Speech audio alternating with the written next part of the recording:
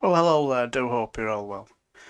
I'm going to do something a little bit different today because we did yesterday's video about the gap and talked about sovereignty and showing how rarely we've thrown away our own sovereignty.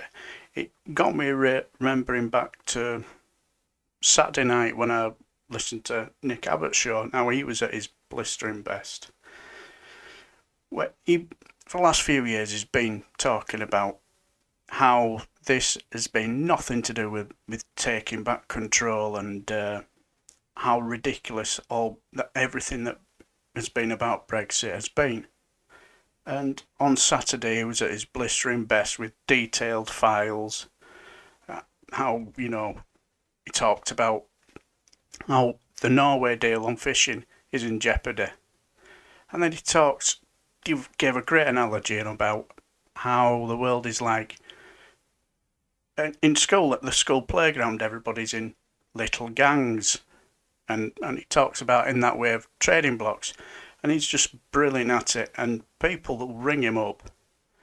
I think they underestimate him because he does all the cow noises and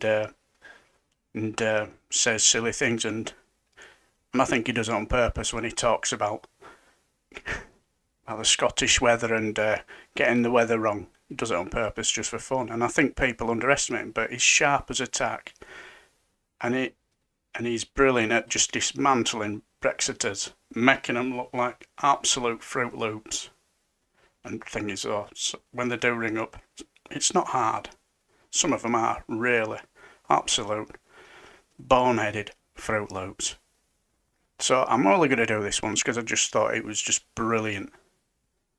So it's 2 hours of just unadulterated hilarity, facts, information, and he succinctly dismantles the whole point of Brexit brilliantly in his own little way. So enjoy. This is LBC from Global, leading Britain's conversation with Nick Abbot. Everything is going extremely well. I would say he's incompetent, but I don't want to do that because that's not nice. Thanks, Donny. Thanks for being nice. You're the most nice person ever. By the way, there is a polar ice bomb on the way. Get ready because it could be a white Christmas and a very, very cold one. It could go down to -7 on Jesus' birthday. Weather for the next 3 days across the UK will be unsettled, turning milder towards the start of next week. But up until the 25th, it's going to be like blooming winter outside. Blustery showers potentially falling as the snow over mountains. Nobody lives up a mountain. Why is that important? No one cares. But it might not just be on mountains. There might be a chance of a white Christmas on lower ground. Get Bing Crosby on the phone. He'll be thrilled. Forecasts for the upcoming week say as much as 5 inches of snow may fall today across Scotland and could continue to fall every day until the big day. Well, now, wait a minute. I'm going to have to check on that. One moment, please.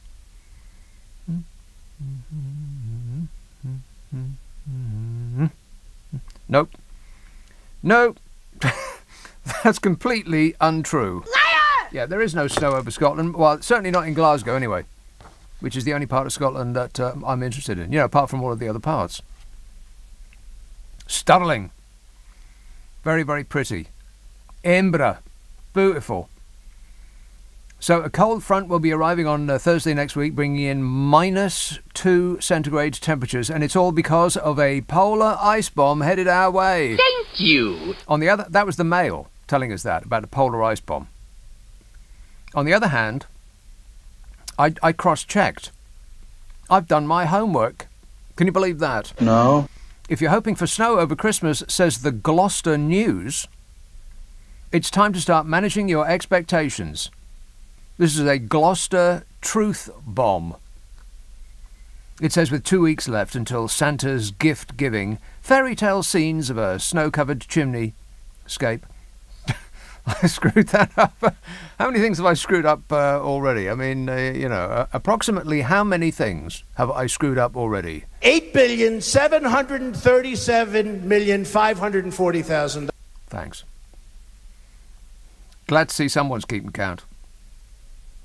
With 2 weeks left until Santa's gift-giving, fairy tale scenes of snow-covered chimneys are unlikely to materialise. They ain't going to be here. There had been some reports that the UK was going to be caught in a beast from the east. Well, they called it a polar ice bomb, but, more or less the same. Some reports, in the Mail. But the Gloucester News says that the Met Office says that there's nothing to indicate a cold front is heading towards us from the east. Well, what are they talking about then? Is there or is there not a polar ice bomb? No. Senior Met Office... this is the way it's written. This is absolutely priceless. Gloucester News. It says there had been some reports that the UK was going to be caught in a beast from the east, but the Met Office has said there is nothing to indicate a cold front is heading towards us from the east. Senior Met Office Press Officer Graham said, there is nothing to indicate a cold front is heading towards us from the east. That's priceless. Excellent news reporting, the Gloucester News. It actually puts it that way. Brilliant.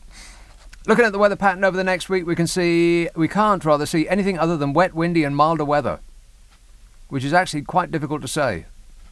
I'm doing very well, no? No. Wet, windy and milder weather. You try it. Wet, windy weather. The festive period is likely to see more settled conditions, dry weather and sunshine for a time. Wow, sunshine. We could see fog and frost and some cold nights with temperatures around average, but maybe slightly higher. In Gloucester. Wherever that is. In other hot stories from Gloucester News, Frangipani Indian restaurant opens in Cheltenham with huge deals. Dobby's Garden Centre in Gloucester to build crazy golf course. And get a gigantic pig in a blanket delivered to your door this Christmas. Which, to be fair, is an advertorial. It isn't actually a pig, it's a sandwich from Subway. Because there's nothing that says Christmas quite like a sandwich from Subway. So, no deal is likely. Now, very, very, very likely. It's very, very likely. Ain't that right, Boris? Yeah. Wait a minute. No deal is now very, very likely, said Boris Johnson, who is the Prime Minister of this country. That's never going to seem right. Boris Johnson warned last night as Emmanuel Macron and Angela Merkel refused to talk to him. He called them up and they pretended they weren't in. The Prime Minister declared yesterday that leaving without an agreement would be wonderful for the UK and we'd be able to do exactly what we want. Like a child. Look it up on the internet and look in his eyes. He has the look of terror in his eyes these days. Every time he's coming out with this old guff, you can see he doesn't believe it. He's actually a really bad liar, which is odd because he's had so much practice. Correct. You can see behind the artfully distressed hair don't that he doesn't believe any of this. He always looks like a boy who's been caught stealing from the tuck shop and thinks he can talk his way out of getting the cane. Well, you can't. Thank you, sir. May I have another? Ahead of the looming deadline, it was revealed that the French President and the German Chancellor rejected Downing Street's request to hold emergency talks on the telephone to break the impasse.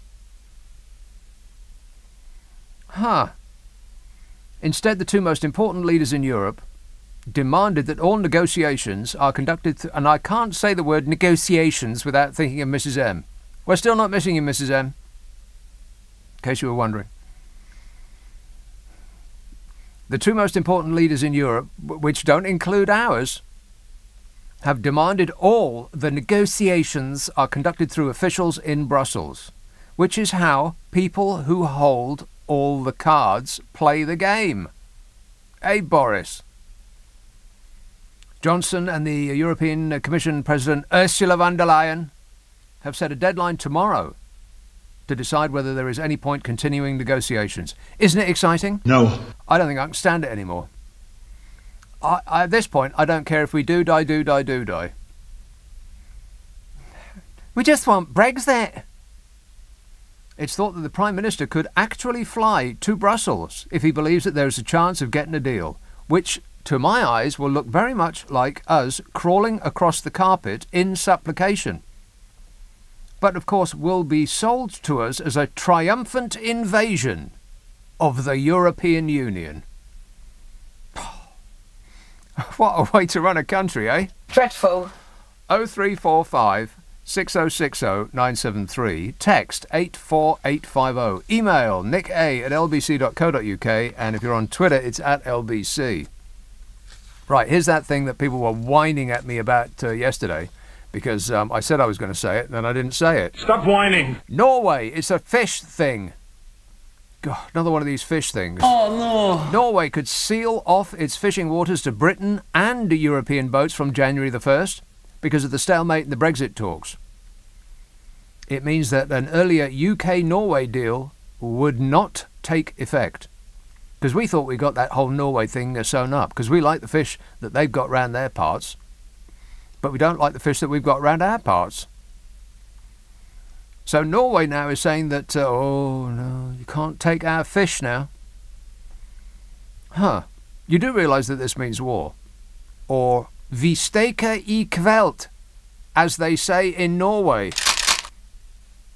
Any Norwegians listening? Did I get that right? It doesn't mean this means war in Norwegian. It means something apropos, but not that.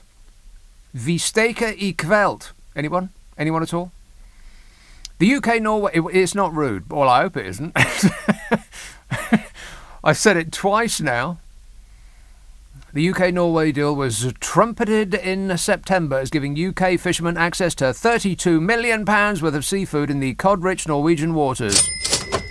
Because that tasteless fish is the kind of fish that we like the best. We don't like food that really tastes of anything in this country. We prefer tasteless food. White sliced bread, stuff like that. White sliced bread, you know, fish and chips, stuff like that. We prefer tasteless food. Which is odd that virtually our national dish after fish and chips is an Indian curry, which tastes of fire. So the UK-Norway deal, which was trumpeted in September, 32 million quid's worth of seafood, is off because of our intransigence, because of all that winning. Hey, are you sick of winning yet, Brexiters? No. No. They've had a gulletful and still not sick of winning. But, you know, Norway, which is not in the EU, says it now wants a three-way deal before it opens up its waters. It wants a three-way deal with us, itself, and the EU, meaning that the Brexit impasse could scupper the earlier agreement. Hey, Brexiters, are you listening to this? Norwegian fisheries minister is called Odd. I'm not making that up. ODD, that's his first name. The Norwegian fisheries minister is called Odd. Isn't that odd? Odd Emil Ingebrigtsen. They have way too many syllables in their names. They could just cut them in half. I mean, you know, conserve. Odd Emil Ingebrigtsen says, and whenever Norway or Iceland, which is even worse, are playing football, I feel really sorry for the football commentators. I mean, how do they keep all that stuff in their minds? They must be geniuses. Maybe they could do a trade deal for us. Odd Emil Ingebrigtsen says, if we do not get a deal by January the 1st, we will not open Norway's economic fishing zones to vessels from the EU and Britain. Norway's part of the European single market and negotiates with the European Union about granting access to their respective waters. You know, they fish over there, and the EU fish in Norwegian waters, where all that good cod is, and Norway fishes in the EU waters, where they've got, I don't know. I don't know. What are you asking me for? What do I know about fish? Since Britain's vote to leave the EU, Norway now negotiates directly with us. And isn't that going well? No. No. It's almost as though this whole Brexit thing isn't as easy as everybody said it would be. It's almost as though it's complicated. Who could have thunk it? What do you think, Smee? You're better informed than I am. I don't know anything. So we don't need Norway fish, all that smelly cod that we hate so much. We'll have patriotic mackerel and herring, which is what lives around these parts. Hands up who wants Her Britannic Majesty's herring and chip supper. Keep your hands up while I count. No one.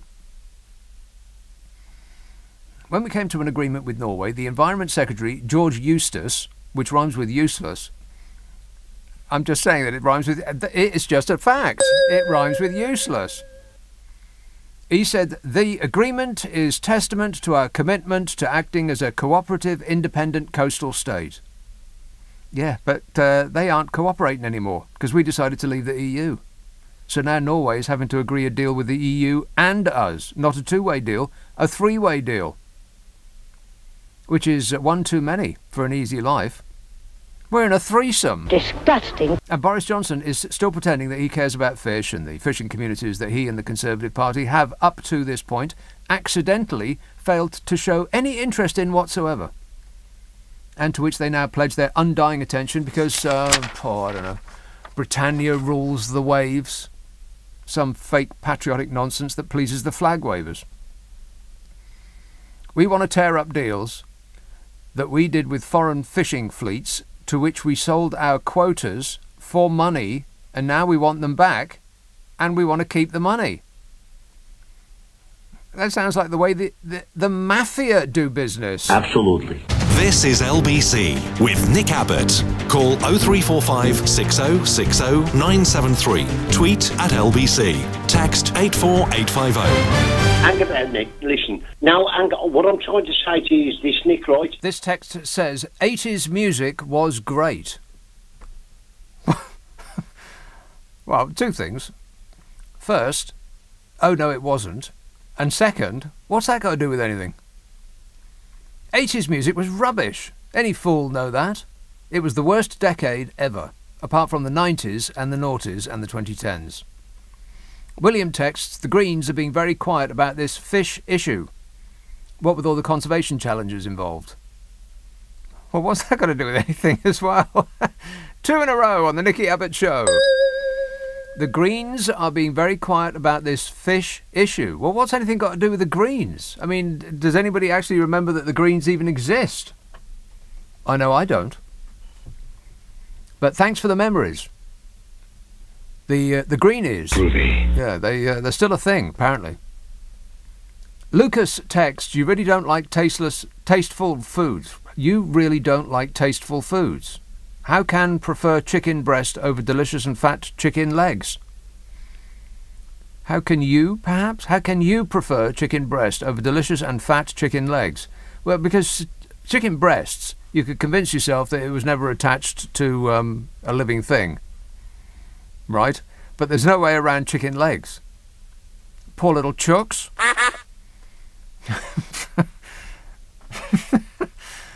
I knew it was coming and it still made me laugh. Hull, Charles.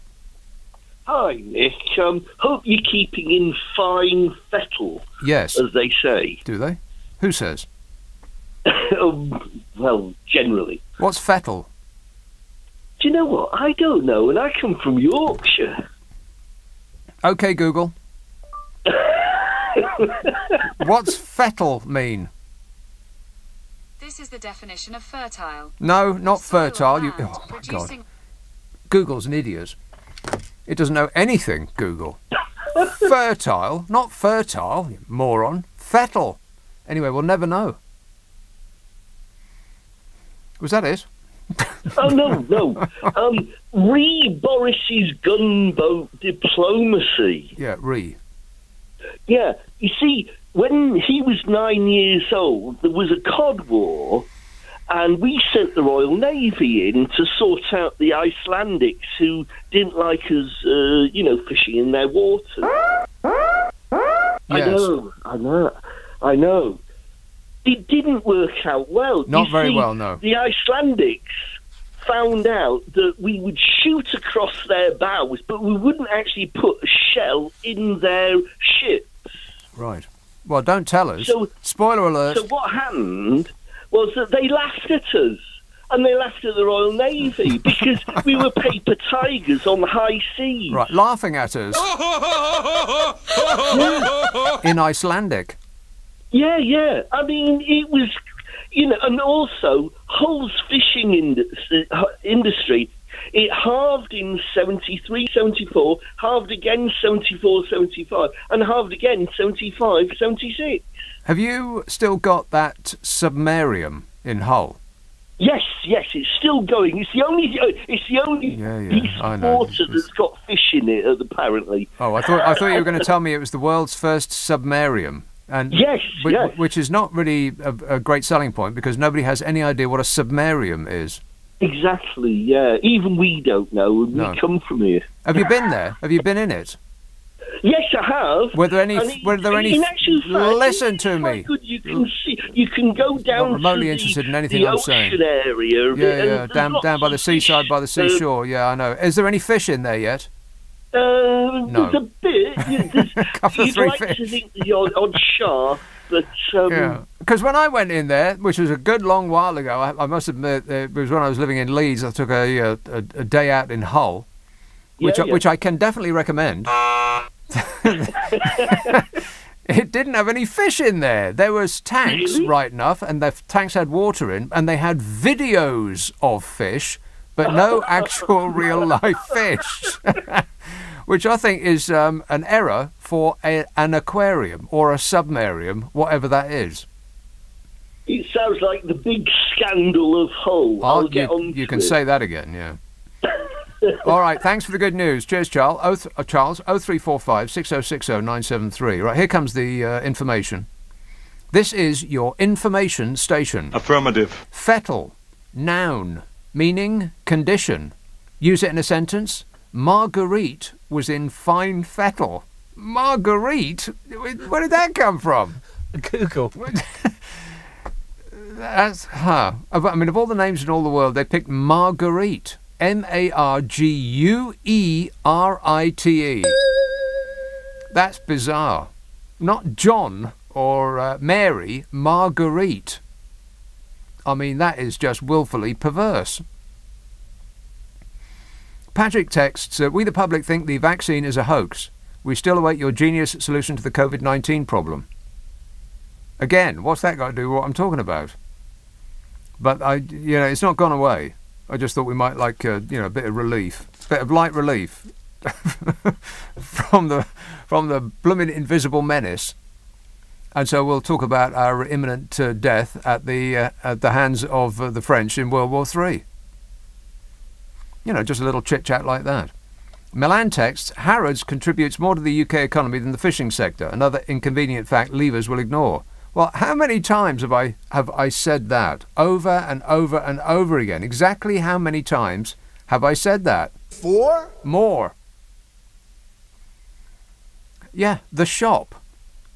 Furthermore, it employs more people than the fishing business in this country. Harrods, the shop. Why were all those kids trying to get into Harrods the other day? I mean, I know this is like a week-old news, but there was a crowd of about, it looked like about 1,000 kids who all wanted to get into Harrods. Kids, you can't afford anything in there. Go to Primark. Let's have Beverly, Mike. Hi, Nick. It's just weird that there's. It's just weird. I'm sorry. That there's. It's bizarre that they've got a place called Beverly. Isn't it? What kind of a name is that for a place? Well, it was initially thought as being Beaver Lake, but that's been sort of trashed in the local historical record. But let's keep it clean. Yeah, I know. But anyway, but it's like calling a place Mike or John. Yeah, or Beverly. Yeah, exactly. Yeah. Anyway. You were talking about Boris trying to get in touch with Macron and Merkel. Yeah. But did you realise that 2 days ago, Digby Pudding Jones had an interview and suggested that Boris should contact Merkel and Macron and cut the middlemen out, and yet repeated his claim that the German car industry would, like the cavalry, come over the hill and save us. And then oh my God, we've been being told this for 4 years now, and still nothing. And he repeated it again, that 20% of their sales are in UK, so they couldn't possibly afford to just go without the deal. Sure. They need us more than we need them. They're still trotting that old one out. Absolutely. And so Boris Johnson tried to put his advantage, push his advantage home, and rang them up, and they said, "Hello, number please. Trying to connect you. Sorry to keep you waiting." And then they hung up on him. When will he understand that Europe is united in what they're saying? Yeah. And they aren't going to back off through a few threats here and there by a single country. This is how you negotiate when you're holding all the cards. You refuse to negotiate. You say, you can't talk to me, you can talk to my people. Absolutely. It's like that old line in Absolutely Fabulous. Somebody was trying to lord it over... what's the main character's name in Absolutely Fabulous? What's that? Eddie. Edwina, yeah, that's right. And somebody was trying to lord it over Edwina, says, and their people can talk to my people, and my people can talk to you. Priceless.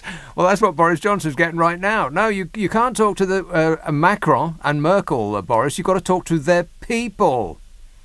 He's calling them up in a state of advanced desperation. You can see it in his eyes. Can I ask you a quick question, Nick? Well, you have to be quick.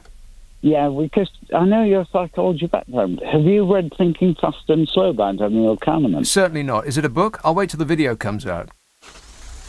You don't want to sweet talk your car into starting. Come on, you little beauty. And you don't want to turn the air as blue as your fingers. Come on, you little...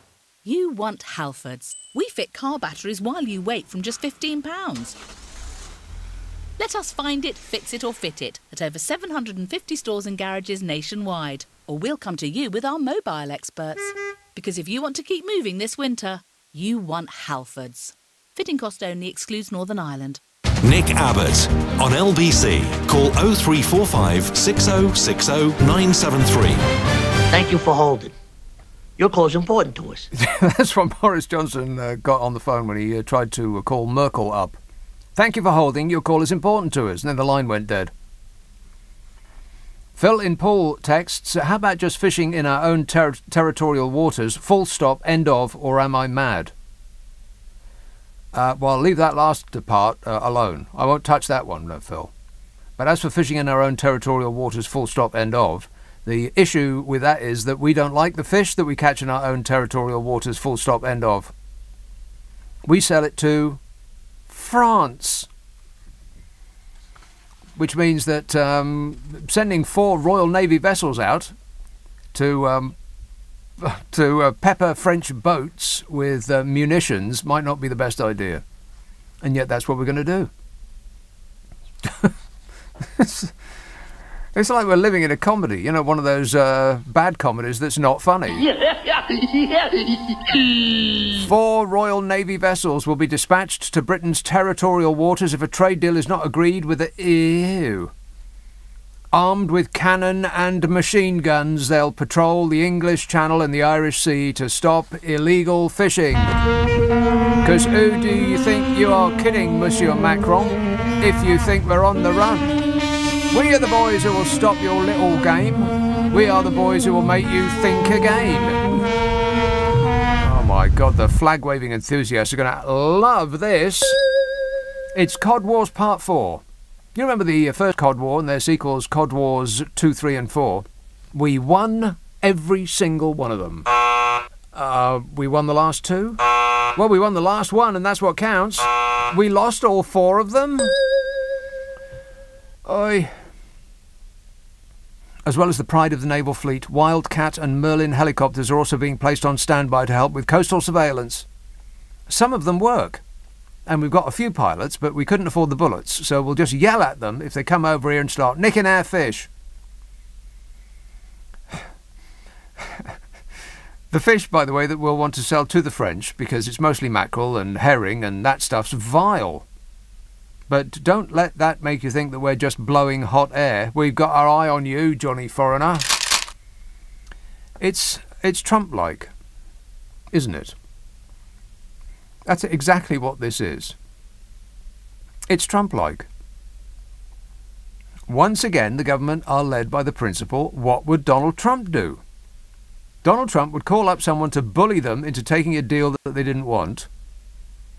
And if they don't pick up, he'll call out the Navy. Like a bright orange, doughy, ersatz tough guy. You're just a lightweight. Don't talk to me that way. Don't talk to... I'm the President of the United States. Don't ever talk to the President that way. And that's what happened. Our Prime Minister tried to speak directly to Emmanuel Macron and Angela Merkel, but the French and the German leaders rebuffed his approach. They saw who it was on caller ID and let it go to voicemail. That's us holding all the cards. Earlier this week, the EU suggested it would continue to enjoy the same access as it does now for at least another year, even under no deal. But you know what? They've been fishing those waters for about 60 years now. This isn't new. 60 years, pretty much. And it can't just stop overnight because we're having a flag-waving fit. It's completely unreasonable. But I think being unreasonable is our modus operandi.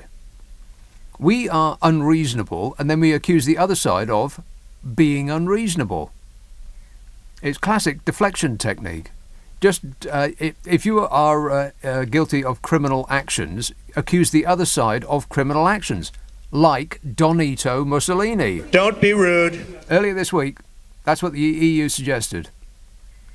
And we said, you know, we gave it all that. I'm amazed the EU hasn't chucked us out. Never mind about us leaving. I'm actually stunned, the more I read, that we haven't been thrown out for being a bore. But in short, we are not going to war with France. So that lot in Union Jack underwear can take a seat. It's not going off. I mean, if we couldn't beat Iceland, we can't beat France. Hell, if we went to war with Iceland, the supermarket, we'd probably lose. But, you know, that doesn't stop the usual suspects from having a multiple organism. Disgusting. Just at the very idea. The Navy is threatening to deploy 2 Batch 1 vessels and 2 Batch 2 vessels, which are almost 300 feet in length and weigh 2,000 tons. Batch 1 vessels are equipped with 20mm cannons and 7.62mm machine guns, which is about 3'6", in proper British measurements. Why are proper British ships being measured in filthy foreign measurements? They've also got 30mm Mk44 Bushmaster cannons, which is my favourite type of Bushmaster cannon. A Navy source says it's highly unlikely you'll get a couple of those at sea on New Year's Day. No, wait, he said it's it's not unlikely, likely. Well, if a Navy source said it's highly likely, then let's assume that it won't happen. They'll start the engine and the battery will be flat. But, you know, it doesn't matter because it gave the gammons a thrill bordering on sexual. You know, hurrah, let's kill them all. In other news, our lot have made such a cock-up of the virus that we put 14,000 military personnel on standby to help with the rollout of the coronavirus vaccines. And they'll need to dig people out when the winter kicks in and surprises us all, as it does every single year. And we'll need the military to respond to what's going to happen with a no deal, when they'll have to start opening fire on lorry drivers for peeing in hedges and befouling Kent. God, what a way to run a country, eh? Dreadful. Oh, and by the way, if it does come to it, the UK Navy has 78 commissioned ships, including one that's a tourist attraction called the HMS Victory. 78 ships, 33,000 regular personnel and 174 aircraft. France, on the other hand, has 36,000 personnel and 180 ships and 178 aircraft, all of which are bigger numbers than ours. 0345 6060 973. Text 84850. Email nicka@lbc.co.uk. And if you're on Twitter, it's @LBC. Let's have a call in Monmouth. Hello, Mel. Oh, hi, Nick. Mel. Yes, I'm on the border between Wales and England, surprisingly. Ah, yes. So Wales will probably be going independent soon or whatever. Hurrah. Which is, who knows? But, Nick, I was just thinking, could you just put into, like, one or two sentences why anyone should have voted to leave? Because I can't get my head around it. Yes, well, I'll give you the sentences that keep getting thrown at me all the time, because we want to, well, there's the phrase that has gone around on an email, and all Tory politicians just keep on, they're on, it's on heavy rotation. We want to take back control of our laws and our money and our, what's the other one? Fish? Probably. But we have, yeah, okay, so the first two, right, we have control over. You don't have to break it down for me. I know it's a load of old go guff. ahead, yeah, you know more than me. Yeah, No, I don't know anything. But I do know that that's just a big basket of nonsense. Okay. So I don't understand it really, because we weren't in. We weren't because we're out of the EU now. We weren't in Schengen, so we had control over our borders. We could let in whoever we wanted to or not. Correct. Unlike the rest of Europe. Yes. And we had control over all our laws. The European Court of Human Rights is nothing to do with our laws. Yeah, but it doesn't matter how many times you tell people that, they won't believe you because it's got the word European in it. But am I being stupid or have I missed something here? Someone's being stupid, Mel. I'm not sure who it is. I could point fingers, but, you know. But I just really can't understand it. No, it's nothing to really understand. It's not about facts. It's about feelings, baby. People feel that their lives have not gone as well as they wanted them to, which is perfectly reasonable, because by and large, people do not live a fantastic and brilliant life. Most of us have a very average life.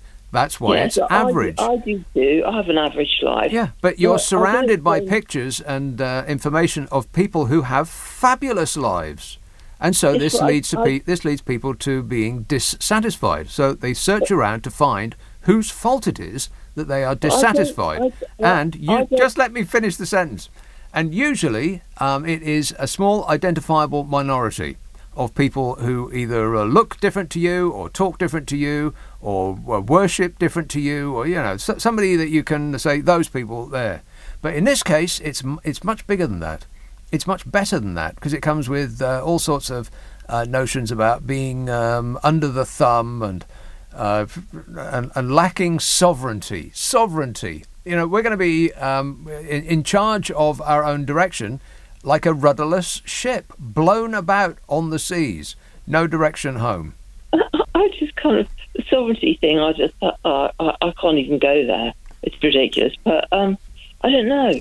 It's just, I wish somebody in sort of like anybody who's got a name in politics could just actually stand up and say, what have you voted against? Why did you want to leave? Why? Because of the feeling that things would get better if that's what they did. Because people were told that. People were sold a bunch of old tripe by people who were not going to suffer the consequences of what's happening. I know that, but it just, I mean, I think this is all kind of where we are now, was we could have predicted. Well, you predicted, I predicted, like months ago. Yeah. But I do think it's quite scary that there are still people who are going, no, sorry, I shouldn't do Northern accent or anything, but, you know, we want our sovereignty back. Yeah. We want control of our waters. We want to fish, we want to fish. No, and I've had this conversation maybe 1,000 times over the last 4 years. People will say, we want control of our laws because they're controlling our laws. And, like I said yesterday, my response will, you don't have to tell me, Mel, my response will always be, well, which law specifically? Just give me one that you object to.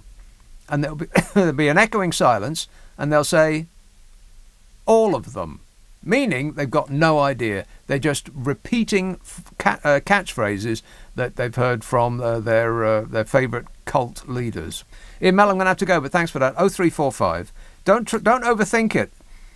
There's nothing to think. It's all about feelings. Do you feel that you're being held back?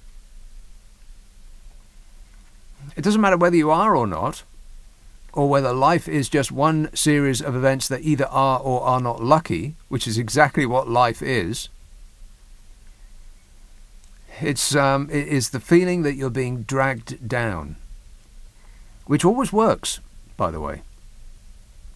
Those of evil intent, the people that do actually control the media, which are not left-wing liberals, by the way, it's the opposite of that. The people who actually control the media, it's in their interests to keep you concerned about the people beneath you on the ladder, pulling you down. But that's not what's happening. It's the people above you on the ladder that are pushing you down. But you can't tell people. This is LBC with Nick Abbot. Well, let's get back to it. This anonymous text says, Brian was complaining about you to Clive this morning. Oh, God. Hey, you, Brian, leave that Clive alone. Graham in Bradford says, Beverley has one of the finest minsters in the country with exquisite wooden carvings in the choir. It's also got interesting antiques centres. Wow. That sounds like a fascinating place. Boring! And Alex in Glasgow says, Rick Astley was in the 80s and he was good. I'm not going to have a fight with you about this. The 80s was the worst decade for music in the history of music. It's just a fact. Here's a call in Balham. Jürgen. Hello, Nick. How are you? Jürgen. So, getting a friend's phone. Woo! Oh, wow. That was even better than the one I did yesterday. Did I get any on you? Oh, wow. Oh, I'm in ecstasy. Sorry, Baz. Jürgen. You all right? Yes, I am. I'm better than all right, mate. I'm floating. I am. Excellent. Right.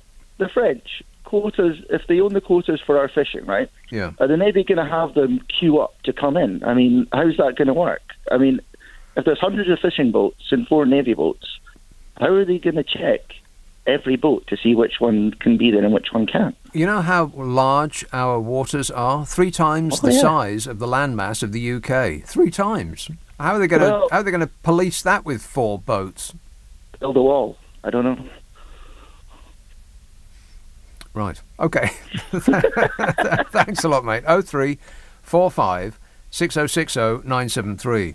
Holden tweets, there is a Shirley near Southampton. Well, what's she doing there? Loitering, I expect. Disgusting. You want to watch that, Holden? Bring the neighbourhood down. Steve says fettle comes from Stoke, as it's a term for finishing off pottery in production. Huh. The stuff you learn on this show. It's like an education, ain't it? No. Here is Slough. Ugh. Hello, Christine. What, Slough? What do you get? That's where I live. Yeah, but it's a word for shedding skin, isn't it? You slough your skin off. Imagine calling a place that. I know, I agree with you. but I still live here. Right. And it's not... Well, that's very brave of you. Well, actually, I live in Datchet, not Slough. But right, Slough well, you don't want to say Slough, you want to say Datchet. All right, then. But the postcode's Slough, and a lot of snobs say, oh, no, we live in Datchet, Datchet, not Slough. actually, yeah. Right. So I was just thinking, now that we know exactly what Brexit means, and it's nothing to do with sovereignty, it's nothing to do with getting our borders back, it's a big lie that Johnson won the referendum and the vote on, is an absolute pack of lies to the country. He ought to be ashamed of himself. And we should have another referendum now that we know what we're going to have. No, I can't stand it. We're going to be in deep poverty. And I think we probably ask Rees Mogg to ask his nanny if it's all right. All of the people that have gifted quiet, this, isn't he, these days? yeah, all of the people that have gifted us this situation will not be affected by the consequences. They'll be doing just fine. In fact, a lot of them will be doing better than fine. When the referendum came about, isn't it a coincidence that a lot of people who were putting money towards the campaign to get us out of the EU were also betting on that Yes. circumstance doing damage to the economy, and they made a boatload of money. That's right. How about getting that back from them? Yeah. You know, using the country's economic and political stance to make money out of the poor. See, So I think they'll be that's fine, but we'll be starving. exactly We won't have. quite right. I think that's traitorous behaviour. I mean, It is. it's profiteering. Well, profiteering in a bad way against the people, not profiteering for, it's not profiteering against the taxman. It's profiteering on the blood of the people of this country and lying to them. Yeah. And because he won the vote on a big, big lie, and he's been caught with his pants down now, he should now say, sorry. Yeah, well, you hold your breath, Christine. I don't think that's going to happen anytime soon. We won't hear him say this. I am very sorry that I screwed up. Totally I mean, I am so sorry. You just don't know how sorry I am. I'm sorry. Plus, I think he's the clown at the front. He's not the architect of this. He's just the distraction at the front, waving his arms around and trying to be amusing, while the actual machinations are cranking away in the background. The people who have gifted this to us, they don't even live here anymore. Those that did live here have scarpered to tax havens abroad. Yes, like Singapore. Yeah, places like Singapore, precisely right. And those who haven't scarpered never lived here in the first place. Exactly. So the people have to wake up and not keep on. I don't know why the media and the people are just sort of saying, oh, well, we'll have to wait and see what the next thing and what's coming along. I'll tell you why. And then we get things like people saying, oh, we're going to have our gunboats for I'll tell you why, fishing. Christine. I'll tell you why. Money. It's all about the money, honey. While we all suffer, the pound has dropped a quarter since before the referendum, both against the EU euro and the American dollar. A quarter it's dropped. I don't know how he's got the barefaced life to stand there and say, "Oh, we'll be all right," because we'll have to leave without a deal. Maybe he's using the royal we. He'll be all right. Yes, exactly. It's the rest of us that are screwed. We used to actually storm the House of Parliament, like the French did the Bastille, and wait, like the peasants did the Bastille, to make the aristocratic French realise that we've had enough. Yeah, I think we should storm the Houses of Parliament to avail ourselves of all of that subsidised drink and food. Booze. Exactly. Exactly, booze. Yeah. All right. What's her name would say? Your partner. What's her name again? Carol McGiffin. Carol McGiffin right. says, Yeah. I love that. All right. Thanks a lot, Christine. Carol and I do a podcast which is called "What's Your Problem with Nick and Carol?" Oh right, yeah. In which we try to solve people's problems, and we have a lot of fun doing that. We laugh and we laugh and we laugh. And if you wish to be amused, I think you'll love it. It's called What's Your Problem with Nick and Carol. If you want us to solve your problems, send it to nickandcarol@global.com. nickandcarol@global.com. Ask for it by name on an internet near you. What's your problem with Nick and Carol? And prepare to be completely satisfied.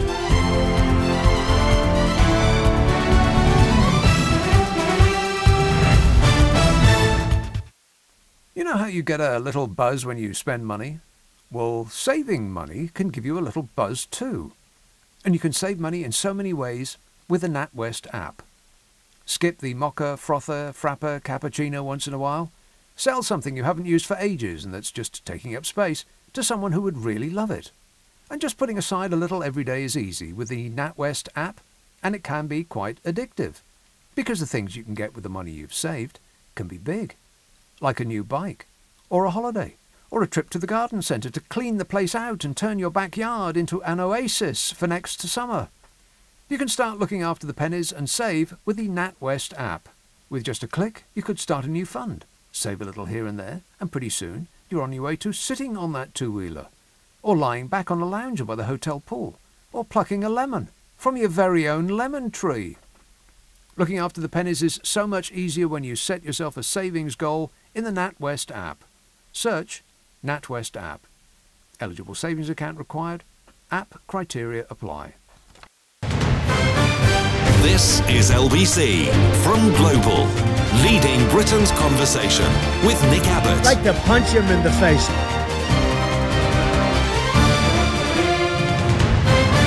they opened their big mouths, and out came talk. Talk, talk. Maria in Balham says, how about not fishing anywhere and leaving the fish to live in peace? Yes, Maria, that's right. I mean, fish are people too, you know.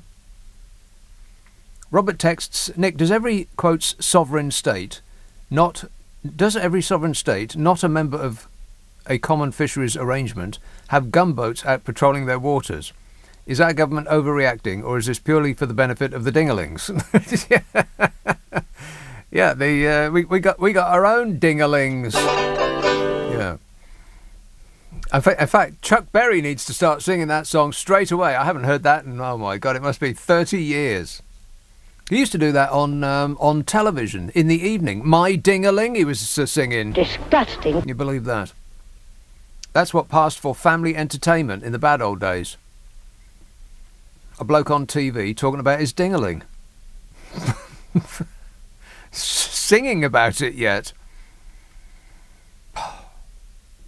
This text says, Nick, our Navy, Army and Air Force are there to defend this nation. Going by you, we are alone in the world with no friends. So why shouldn't we be sending out our forces to protect us? You would probably like us all to roll up in a ball and plead for forgiveness. Yeah, that's what I want, yeah.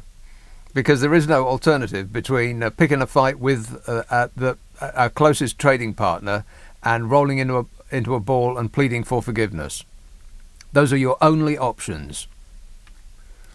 The whole world's gone insane. Here is Seaford, East Sussex. Hello, John. Good evening, Nick. I was just listening to you a little while back about you were talking about EU laws, and I just happened to look up the actual legislation here, and I'm not sure you're actually absolutely correct about it. It says here, as a member of the European Union, Section 2 of the European Communities Act 1972 made provision for EU legislation to become law in the UK.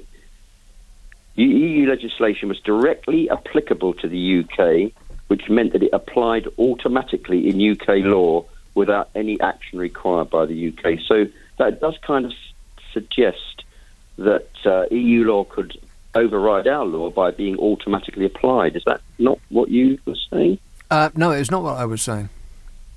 Right, but that is the case then. So EU law was automatically... But it's not the end of the case, though, is it? We can apply whatever laws we decide. Oh, sure. Yeah, sure, John. Right. Sure, Nick. But the thing is, at the end of the day, it states quite clearly under the legislation.gov UK Yeah, 1973. Right. Well, this is the European Act of Communities Act 1972. 1972. Right, two. Yeah, Section 2 of the European Communities Act 1972. Are you just going to repeat what you just said?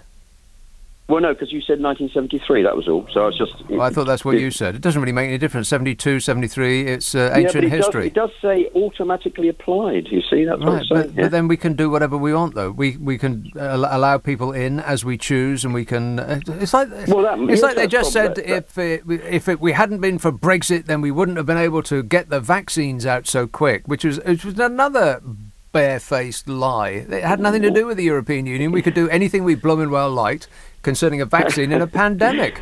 Hang on, Nick. Do I get a chance to speak here or not? I thought you had. Well, you didn't give me much of a chance, did you? All I was trying to point out to you was that the EU can apply laws. Are you going to repeat yourself again? Well, because you're just going off on a tangent again, aren't you? I'm just no. It's not a tangent. It's another example of what it is you're talking about. You're saying you're making the point that in your eyes, the European Union has complete control over us. And I'm saying that's utter hogwash, and they've been trying to persuade us that that's the case for the last 4 years. Whereas the people that are saying this either, A, don't know that they're lying, which is alarming, or know that they're lying. Those are the only two options. Either they're incompetent or they shouldn't be in power. Those are the only two options we've got. And they both add up to they shouldn't be in power. Do you really think that you had to go back to 1972, John? That's weak. As though nothing has happened since then. This says, gunboats in the Channel to confront French fishermen. This is what it's come down to. The right-wing tabloids will love it, of course. You bet they will. That's what sells papers. War. What is it good for? Absolutely nothing. Absolutely. Absolutely. Gunboats in the Channel to confront French fishermen. This is what it's come down to. The right-wing tabloids will love it, of course. Meanwhile, we commit a degree of economic self-harm that is incalculable and become an international laughingstock.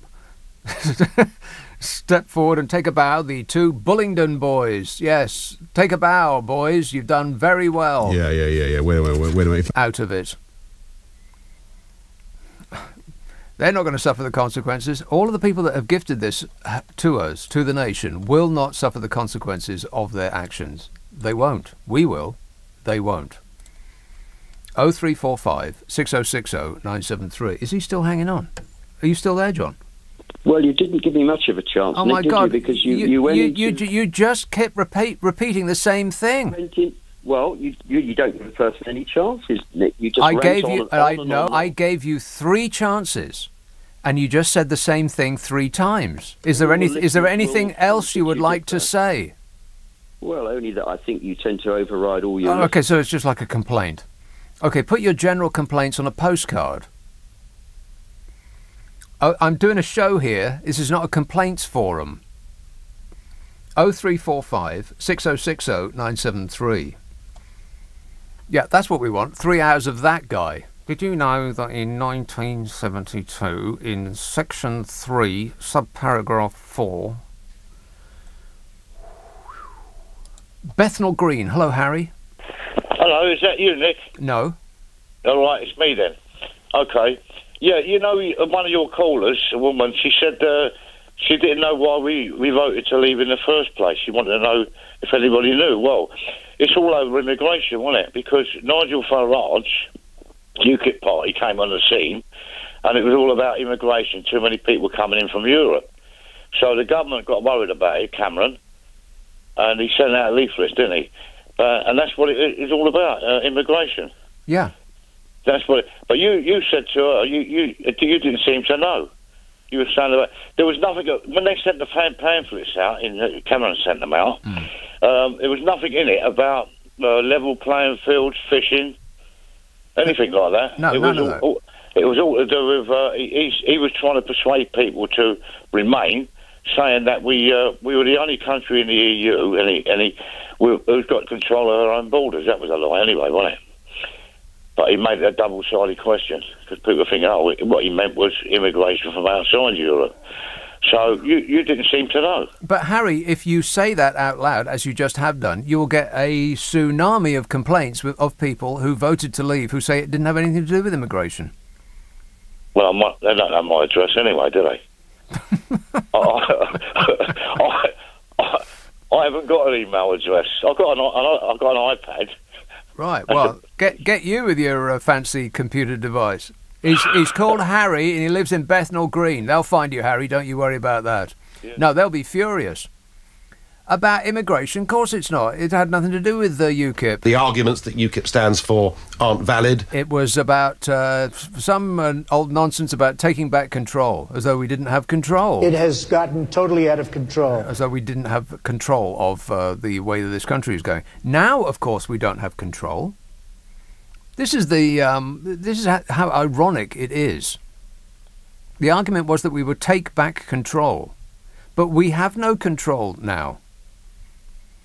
We're going to be bobbing about on the ocean wave, a rudderless ship being blown about by countries that are in enormous trading blocs. The entire world is deciding which gang it wants to be in. And all of the major economies are in gangs now. And the ones that aren't are furiously scrambling to try to find a gang to be in. We're going to be Johnny No-Mates in the school playground getting picked on by people who are in gangs. People smaller than us individually will be able to boss us around in gangs. The whole world is organising itself into trading blocs. It's doing this because it makes life easier for people to trade, and it makes countries richer by doing it. Only one country in the world is going in the opposite direction. Only one country on earth thinks that a better future is to bob about on the sea shouting at foreigners that they should do what we say. It seems like all of our eggs were in Donald Trump's basket. We expected that he would give us a huge and tremendous trade deal because he was put in place by Coincidentally, the same people that gave us Brexit. The same few billionaires. The same few faces they crop up all the time over Trump and Brexit. It's not a Boris Johnson who's the architect. He's just the clown at the front waving his arms around to distract us from what's actually going on here. It's like a coup. And we could have got a trade deal with the screaming Mimi in America, except he wasn't interested in anything other than himself. So we were last on his list. You know, everybody was freaking out about Obakarama. You remember Obakarama, don't you? Yeah, that's right. He said something of the order of we would be at the back of the queue. Well, with Donald Trump, everybody is at the back of the queue. Unless they can give something to Donald Trump, which usually amounts to, you know, the folding stuff. So we could have got a deal with him, except he wasn't interested in doing a deal with anybody that would not benefit himself personally immediately. So we were last on his list, so we got nothing. He had 4 years to do as a deal, and he passed, much to the increasing panic of this government, who were relying on that. A huge trade deal with America.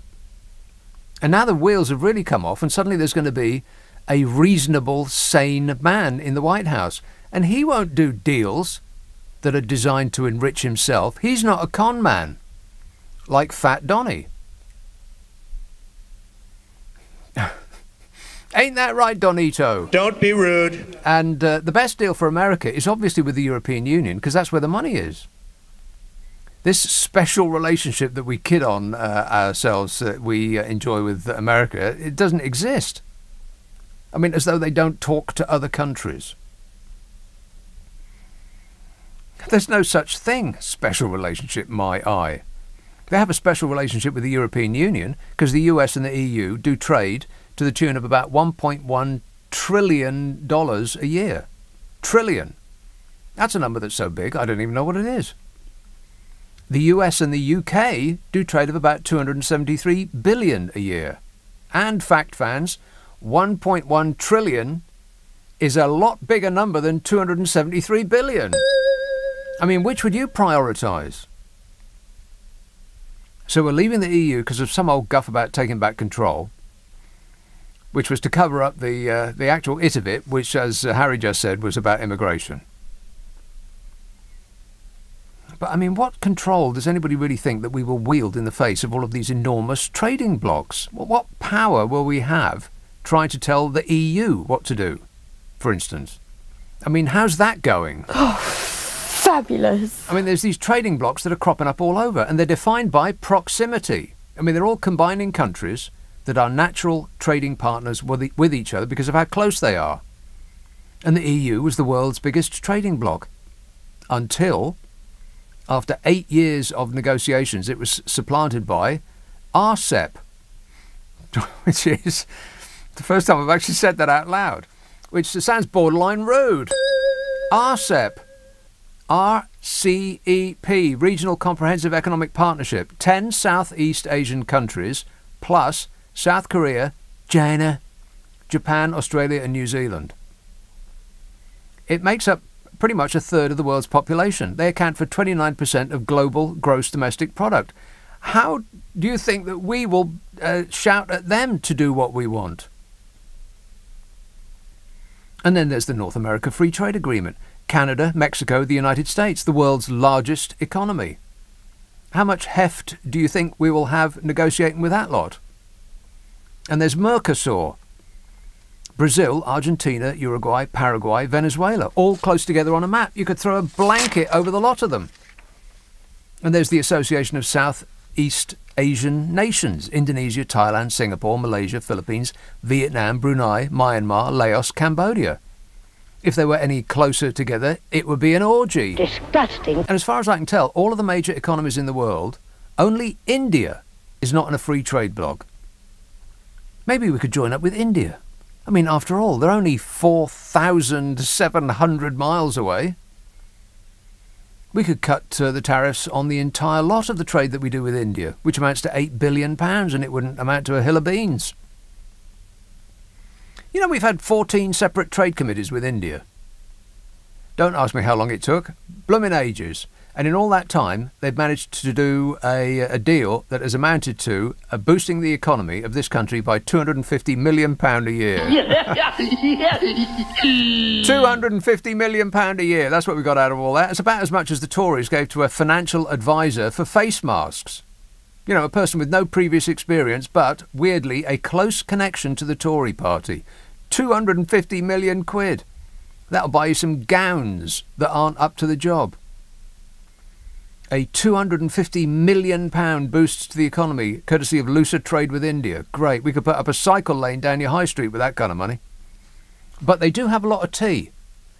So there's that. This is LBC with Nick Abbot. This is absolute tosh. This says... don't sit on the fence, Uncle Nige. Tell us what you think. This says, I don't understand why they've sent out war boats. I guess fishing techniques have changed. Yeah, that's right.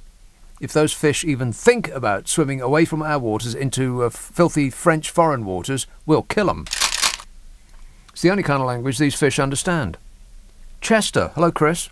Hi, Nick. Bit nervous because it's the first time I've ever phoned up a radio station. Yeah, I'm nervous too. It's absolutely terrifying, isn't it?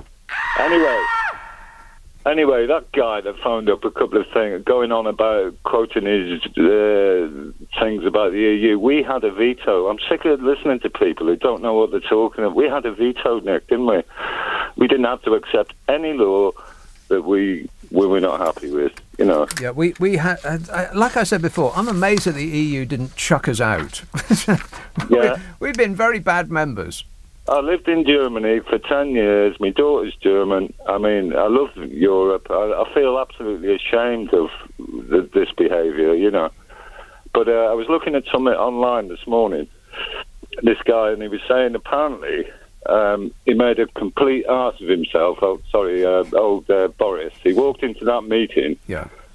It sounds like him, yeah. With Ursula. He said, I can't prove this, but the whispers are coming out. He said, basically...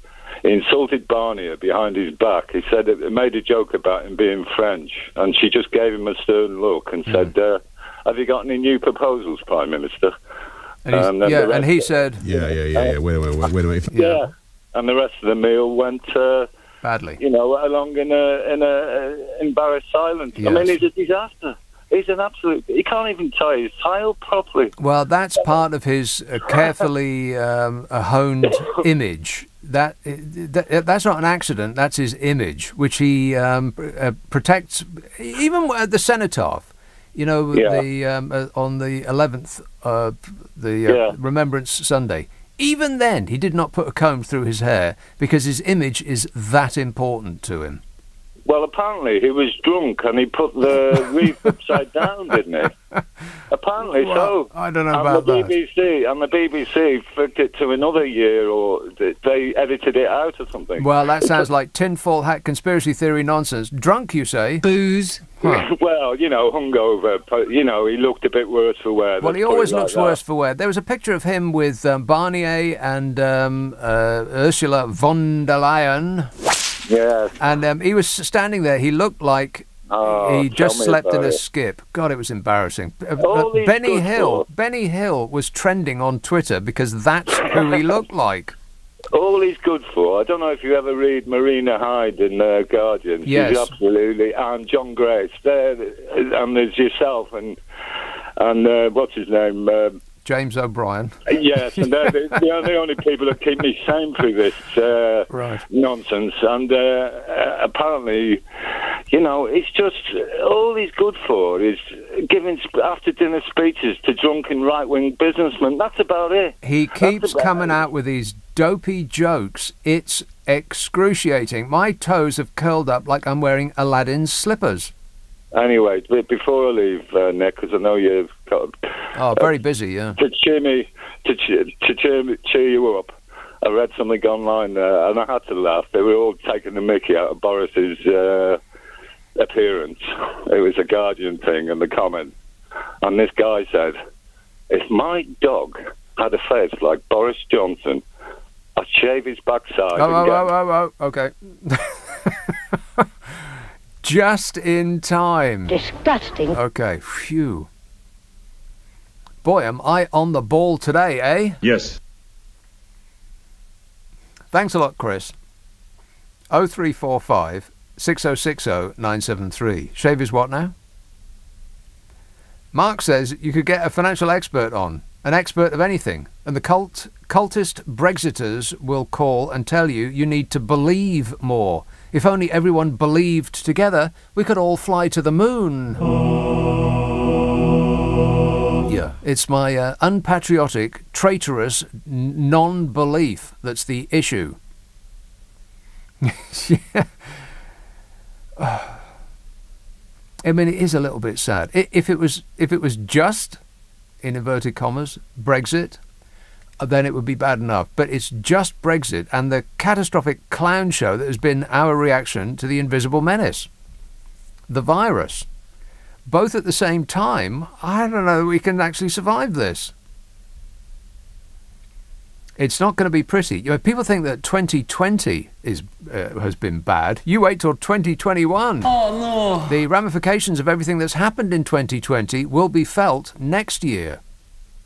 Just because the date clicks over doesn't mean anything. Nothing's going to change.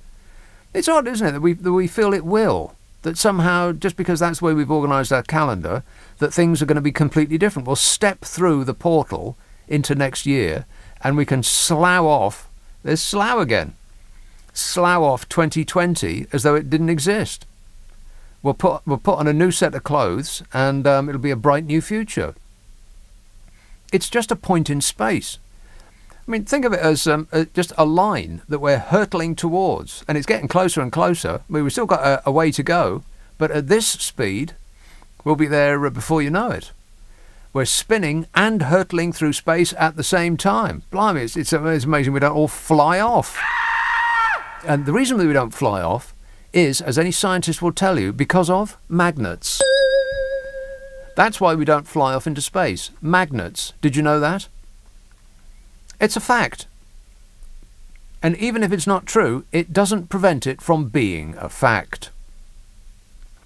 Joan in Putney texts, the best description I ever heard of Boris was that he looks like he's brushed his hair with a wet lollipop. Yeah, that he then put back in his mouth. Yes. This says, we are not trying to control the EU. They do what they want. All we are doing is saying we're now controlling ourselves. That's all. Yes, that's the fantasy, but as I've previously explained, that is not the reality. We will not be controlling ourselves. We will essentially be doing whatever these giant world trading blocks want us to do, because they have all the power. And we now, on exit from the biggest, what was the biggest trading bloc in the world, which has only just been supplanted, we will be, I mean, what power do you think we'll have in the face of all of that, all of those people and all of that money? Zero power.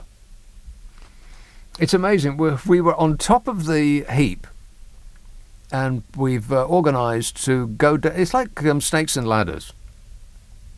We've been climbing the ladder and climbing the ladder and climbing the ladder, and we're going up and up and up and up and up. And as a decision of national self-harm, we thought, hey, I wonder what it's like down this big snake. And now we're all the way down, back down the bottom again, but we're still trying to yell as loudly as we did before. It's just that this time, nobody's listening. They're not even taking our call. This is LBC with Nick Abbot. Wait. It seems like we've been waiting for a dog's age. Waiting and doing nothing in expectation of everything to work out just fine. I think that's been the case with business. It's been the case with government as well, even though they are supposed to be the ones that are aware of what's happening around here. I mean, nobody's really prepared because people just can't believe that they're in a slow-motion car wreck. They think that we'll pull away from the curb just in time to avoid disaster. I mean, I half expect that to happen. I will be kind of surprised if I'm sitting here this time tomorrow and we've just been delivered the news that, right, that's it, it's no deal. Wouldn't you? I am expecting that Boris Johnson will say, finally the EU have capitulated to our demands. And the EU will have done no such thing, but that's going to be the way that he's going to try and sell it to us. We win! Hurrah! And then he'll just, do his usual routine of saying something in Latin and talking about Greek gods, shoving his Etonian education down our throats. Yeah, we know you went there, Boris. But that's what I'm expecting. Some sort of triumphalist flag-waving nonsense to suggest that the EU have given in to mighty Britannia. Whereas no such thing will have happened, but they'll have, look at Ursula von der Leyen and look at Boris Johnson. Which would you task with running a country? Or a company? Or a bath? Exactly. I think she's looking at Boris Johnson as a parent would a toddler who's thrown itself to the floor in a supermarket and is screaming because mummy won't buy a chocolate-covered sugar bomb. And mummy will say, oh, all right then. I think that's where we're at. How about this, though? Just on the news just now, the number of UK customs officials has been boosted by 16. Oh, fabulous. 16. 16. This is despite the fact that ministers back in 2018 pledged to recruit more than between 3,000 and 5,000 extra customs officials to cope with everything that's going on here. Either whether we get a deal or no deal. They determined that we needed between 3,000 and 5,000 more customs officials, and we've hired, in 2 years, 16 of them. God. The Prime Minister apparently chaired a meeting on a Friday afternoon to take stock of no-deal plans. Michael Gove, don't you? Yeah, that's him. Cabinet Office Minister Michael Gove was there. He's been in charge of Brexit preparations. How are they going, by the way? Dreadful. 16 more customs officials. So if you're thinking of going in or out or trading at a port, I'd start queuing now for delivery in spring. Let's have... where's this one at? Durham. Hello, Elizabeth. Hello, Nick. Elizabeth. Nick, I just wanted to say something different to everything else because you've done a wonderful phrasing of everything that's been going on, and I'm very, very sad. Oh. And have been for years now, 4.5 years of this. But I heard this morning that Marine Le Pen, who heads the right type party, she has not, and she's advocated that they leave Europe. She's dropped that idea now, apparently, today. Really? Yeah. And I just thought, Brexit's done a lot for her, hasn't it? Yeah, well, it's done a lot for her, and it's done a lot for her compatriots in this country. We've got a few idiots in our party. Not mentioning any names. And I read a little clip about you talking about van der Leyen. Someone said, well, she's a gynecologist, so she took one look at Boris Johnson, and she knew exactly what it was. There's nothing else I can say to you tonight. You've covered it all. All right. Thanks a lot, Elizabeth. You've covered it all. It's wonderful. All right. Cheers, my dear. This show is teetering on the edge of being bleeped. Disgusting. Keep it clean. Mark says, and I read that. Read that one. That one. We're not trying to control anybody else. We're just trying to control ourselves. We want control of our borders and our fish. We just want Brexit. I think that woman that said, I think she summed up the feeling of the nation. We just want Brexit actually means, oh, can this please be over and we start talking about something else? Well, the reason I'm talking about it is because I thought I'd take a weekend off from talking about the invisible menace. But, that hasn't gone away. Are we in tier 3 yet? What tier are we in? 2, I think. What does that mean? Behaviour. Yeah, exactly. Precisely right. Yeah, what does that mean? It means, I don't know, something about bubbles. This text says, Nick, it's actually Germany and France who are top of the heap in Europe. Yeah, well, it is now. The undisputed champions of Europe. And Britain, it says, is going to level the status quo. Status quo? Whatever you want. Rock and roll! Whatever you want, we can't get. Their new hit. Anyway, what's he going on about? It's actually Germany and France who are top of the heap in Europe, and Britain is going to level the status quo.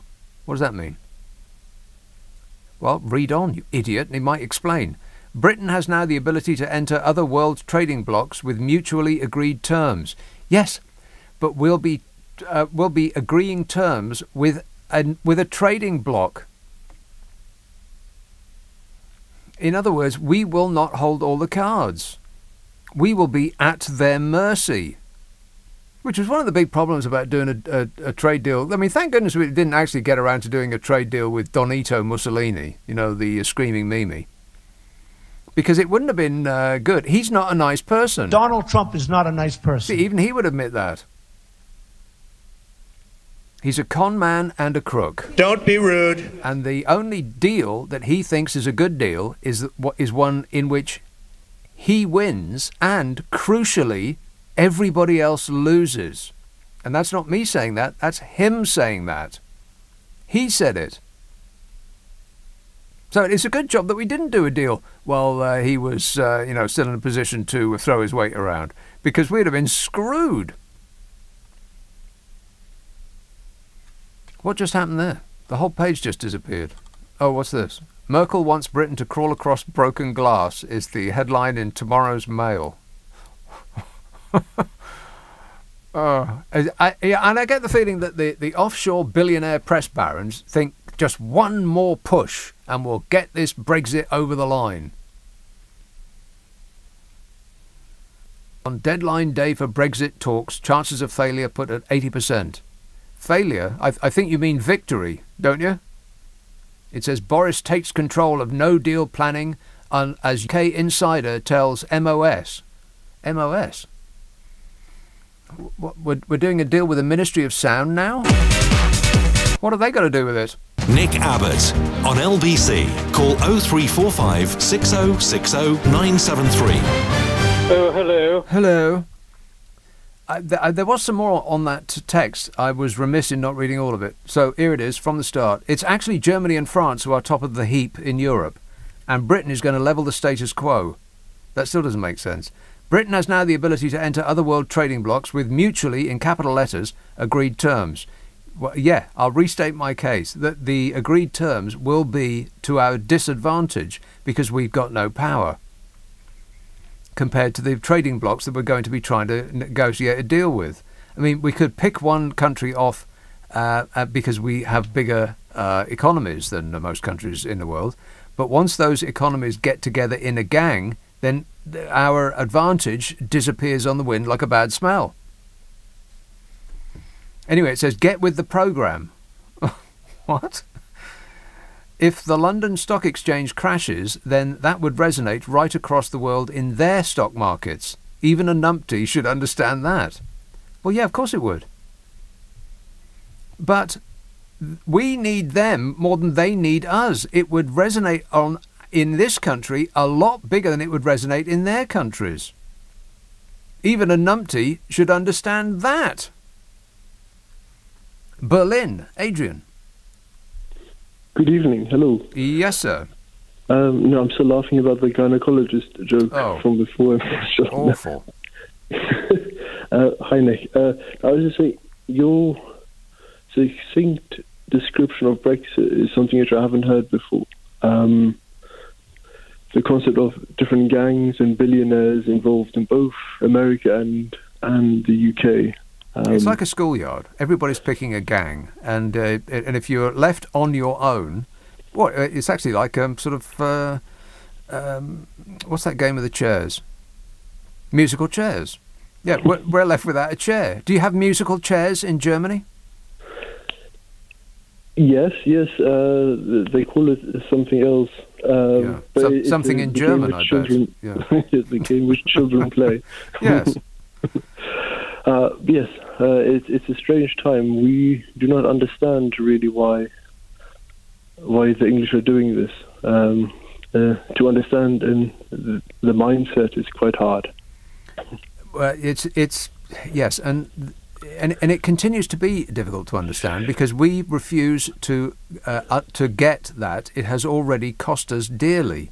Because people's lives are more or less the same. They don't understand that the pound has actually decreased in value by 25% since this started. If I may ask your opinion, if Donald Trump had won in November, do you think Boris would have a better gamble? I think that the gamble was that Trump was going to win, yeah. Yes. And they didn't want to contemplate him not winning because then one of the wheels would have come off the charabanc. Yeah. It is. No, I'm just saying how strange it is. The concept of COVID came around, and COVID was probably one of the big contributors to Donald Trump's loss. Yeah, it is strange, isn't it, that the thing that has that's caused this year to be the worst in history might actually have saved us from. Well, can you imagine what another 4 years of Trump would have been like? The world works in strange ways. Yeah, it certainly does. Yeah. Thank you for your show. Your show is incredibly entertaining. Thanks a lot, Adrian. Cheers, mate. 0345 6060 973. Yeah, another 4 years of Donito Mussolini. I'll bring us into war. I would have expected him to do just that. I'm amazed that we weren't in World War III already. That he lost. I thought that the only thing that he can do that he's got left is to start World War III. To declare a national emergency, and so the election is off. I bet he just can't believe it. He put those cultists on the Supreme Court, 2 of them, thinking that this is his get-out-of-jail-free card. Which is why he kept saying, well, it's going to go to the Supreme Court. All of those things that he put up, all the demented legal arguments from the lawyers from Crazy Town, like the Addams family's legal team, all that stuff they were coming out with. The Kraken were going to deliver the most devastating legal arguments in history, and the courts were just flicking them away like it was the silliest thing they ever heard. And so Trump was going, we're going to take it to the Supreme Court, like he was going to automatically win if he just puts anything before the people that he gave a job to. Well, guess what, Donny? You lose. They're not as... I'm kind of surprised that they said no, the people on the Supreme Court, because they're mostly Republican now, and they're mostly like extreme religious types. And the evangelicals love Donald Trump, which does indicate to me that they're not actually religious at all. They're part of a cult. Because what evangelicals come out with is not what Jesus... I mean, I don't know nothing about religion, but I know that Jesus wouldn't be on their side. He's going to stick them all on his to smite list, I betcha. But yeah, and so his they call it in America a Hail Mary pass, where as the clock's ticking down to 0 and you're on the losing side, you just chuck the ball to whoever may be in the end zone. God, American football is so dull. How can anybody watch that? But that's what they call it. Basically, it's just a chuck and hope. And he lost. And he's been complaining about it ever since. I am the most fabulous whiner. And I'm a whiner, and I keep whining and whining. Over and over and over again. God, it's excruciating. In short, for Donald Trump, the American dream is dead. Mark text, we should boycott the EU from now on. Oh, for crying out loud. I will be having battered sovereignty and... oh, okay, it's sarcastic. I will be having battered sovereignty and chips with a good dollop of English mustard and a cup of Lock water. Carry on, Britannia, says Mark. Yes.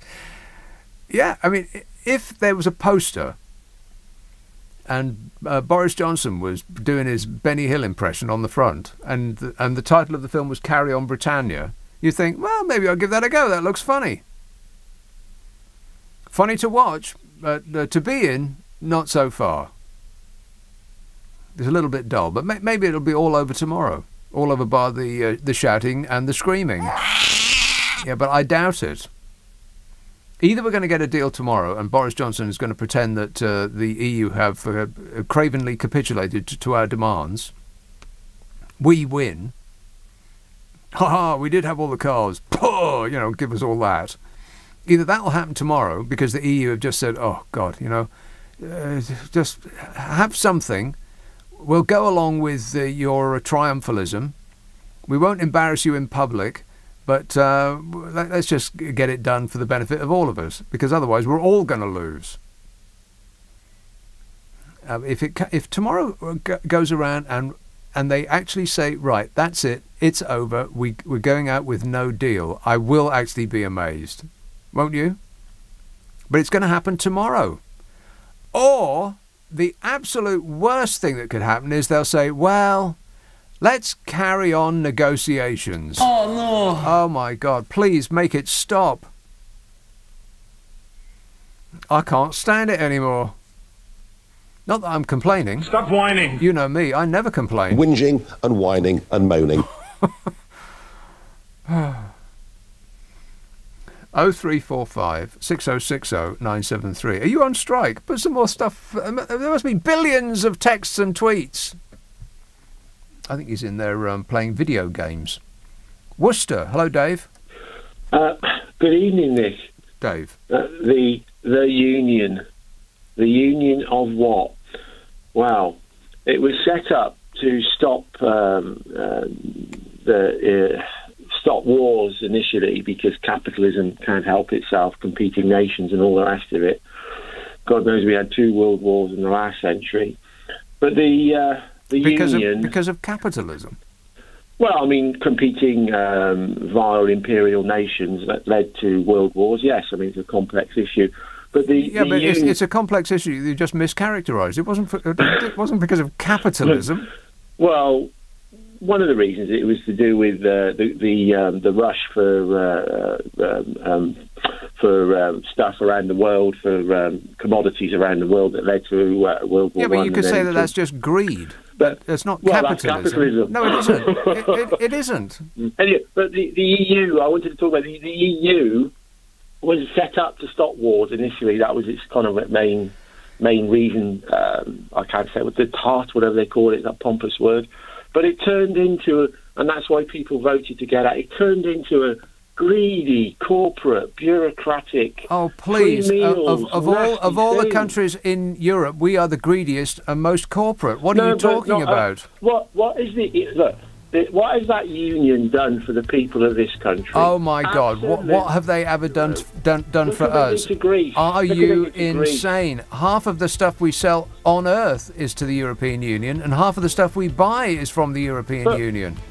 But that's not the agenda of the union. The union's agenda, right, which we're not talking about, is anti-democratic. No, it isn't. It's the opposite of that. The European Union is more democratic than we are. We have an unelected head of state which oversees an unelected upper house. Which part of that seems democratic to you?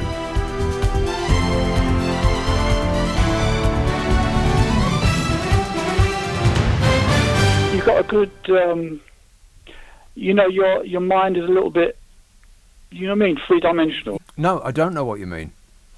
But thanks, I think. David texts, what's worse? Sadiq Khan negotiating Brexit or Donald Trump retiring to the UK? Oh, please let him not retire to the UK. You're just a lightweight. Don't talk to me that way. Don't talk to... I'm the president of the United States. Don't ever talk to the president that way. Although he would add to the gaiety of the nation, just as long as he doesn't have any power, You'd stick him on the news and he'd be flailing his arms about. I think that would be funny.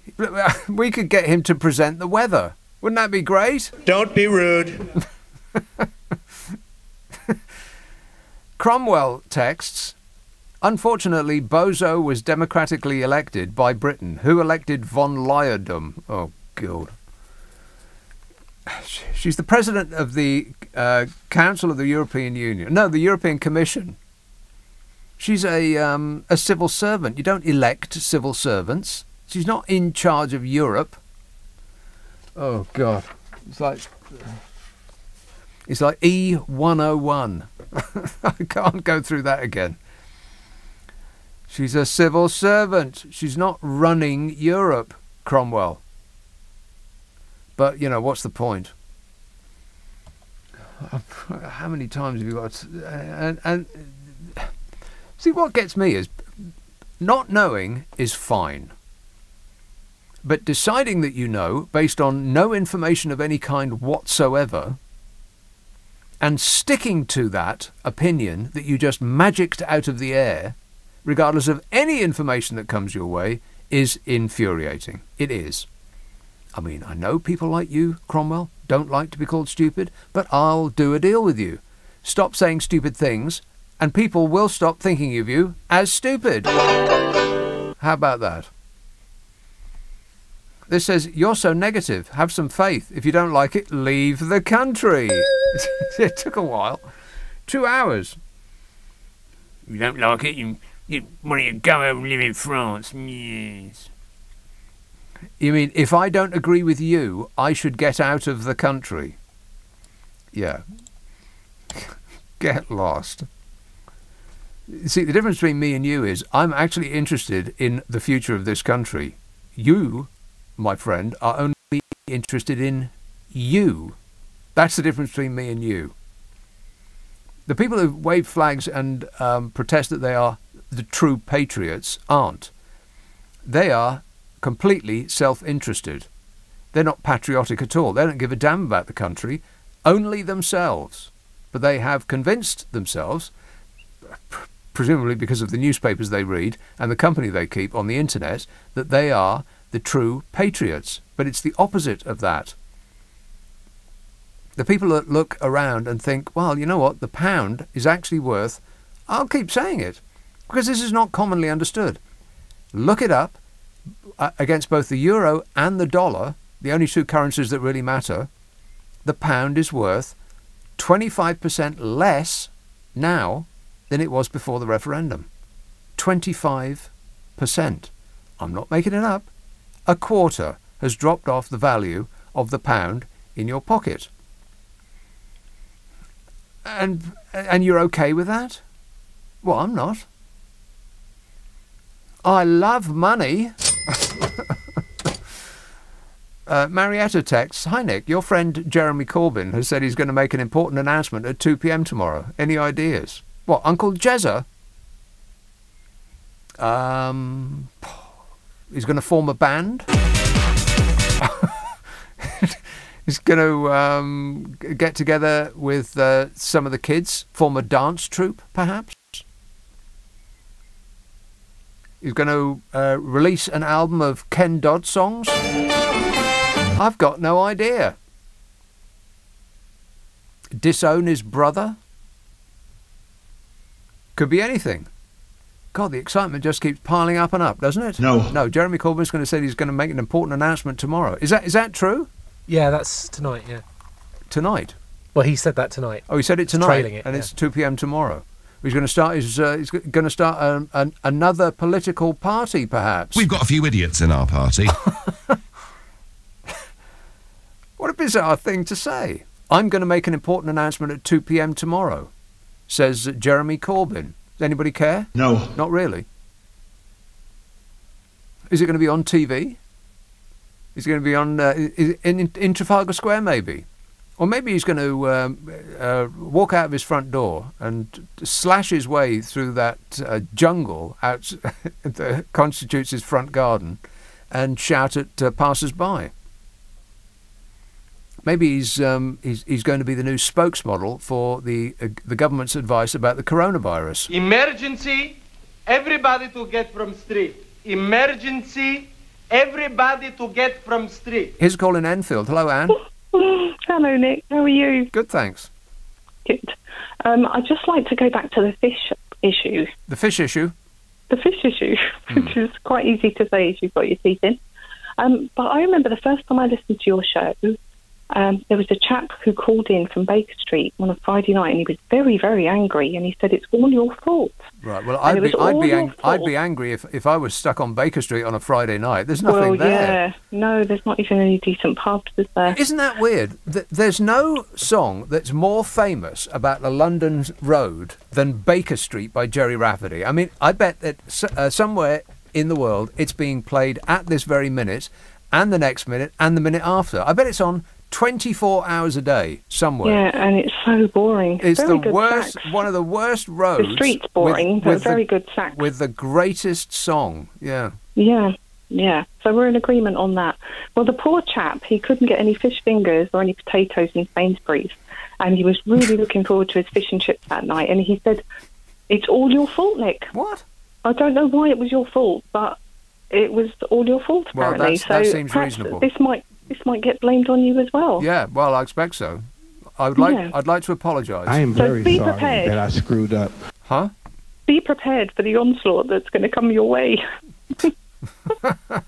Believe me, I have And also, huge experience actually, of you dealing could run with an away. onslaught. You could go and live with Carol in France. Oh, God, no. Oh, you could. No, we'd kill each other after about 5 minutes. Oh, fair sharing enough. a flat. Flatmates, me and Carol McGiffin. What do you think, Carol? No. See? Doesn't she live in a vineyard or something? I don't really know where she lives. She lives in a house Well, in the middle. she should live in a vineyard, shouldn't she? She should, The way you speak about her. Right. No, I think she lives in the middle of nowhere in the south of France somewhere, in a place that I can't pronounce. Oh, fair enough. Yeah. Yeah. Oh, okay. Well, I just wanted to warn you, just to, prepare yourself. There All are right. gunboats in the channel, but just be prepared in case it all comes your way. All right, will do. Thanks for the good advice. Always be prepared and be polite. Be polite! Or I'll kill you. Yeah, I do a podcast with me and Carol McGiffin, and we try to solve people's problems. We have so much fun doing it. I actually look forward to doing it every week with Carol McGiffin. Let me rephrase that. I look forward to doing the podcast with Carol McGiffin every week. Oh, right, yeah. And it's called What's Your Problem with Nick and Carol? If you want us to have a bash at your problem, we do actually try to solve people's problems, but sometimes we forget because we're having too much fun. But we try. The one that's coming out on Monday, we address the fact that the podcast keeps getting longer and the amount of problems that we try to solve keeps getting smaller. So we've actually addressed that issue, and we've helped many more people than we have over the past few episodes. So we're starting to pack them in, because that's what Jesus would want on his birthday. It's called What's Your Problem with Nick and Carol? If you want us to have a bash at your problem, NickAndCarol @global.com. Nick and Carol @global.com. That's where to send your problem, and we will sort it. You can get that podcast where you get good podcasts. Ask for it on an internet near you. What's Your Problem with Nick and Carol? And prepare to be completely satisfied. Yeah. 0345 6060 973. Text 84850. Email nicka@lbc.co.uk. And if you're on Twitter, it's @LBC. Let's have Southampton. Andy. Good evening. Andy. So, the EU got a little bit of a divorce bill. So they've got a bit of a settlement at the moment, haven't they? What do you mean? Theresa May's deal, the divorce bill, they were going to get a load of money. But if there is a no deal come tomorrow night, they won't get that. So it's in their best interest to get a deal. Yeah, I think it's peanuts. Well, it's a big deal to them. So not really. The other thing is, when you say we're just a little country and we've got nothing in the world... Well, I didn't say that. But compared to giant trading blocs, which all countries on Earth are organising themselves into... Which countries are mounting up together? Which? Yeah. Well, it'd be easier to say which aren't. Well, the EU. They're one big bloc, European That's Union. right, yeah. And that's it. China, Japan, separate. Canada and USA don't like each other. Wow. The stuff you know about the trading blocs, you could write in the back of a stamp, mate. Well, you keep going on about it, mate. What's your Yes, point? and you're not listening to me. I do keep going on about it, and you haven't listened to a word one. God, this is an educational show, isn't it? Yes. It actually, every now and again, is. But you are listening with your mouth, not your ears. Pay attention. You might learn something. God. 0345 6060 973. I'm up to my eyeballs with stupid, Andy. Call again next week. Maybe there'll be an opening. Do I really need to go through that again? God. It's painful. It actually is painful. It is giving me jip. Here is a list. Detailed files. Trading blocks. You want trading blocks? I got them. Are you paying attention, Andy? Yes or no? Yes or no? Go on. There you go. Go on. It's more or less a yes, isn't it?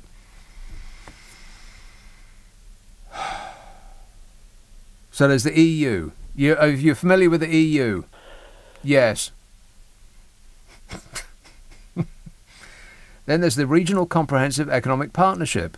10 Southeast Asian countries, plus South Korea, China, Japan, Australia and New Zealand. So you're completely wrong about that. China and Japan are in a hot love affair at the moment.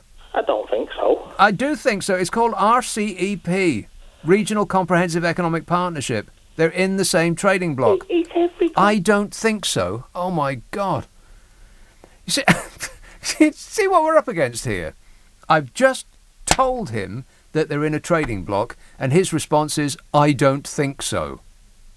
Because he knows better than Japan and China.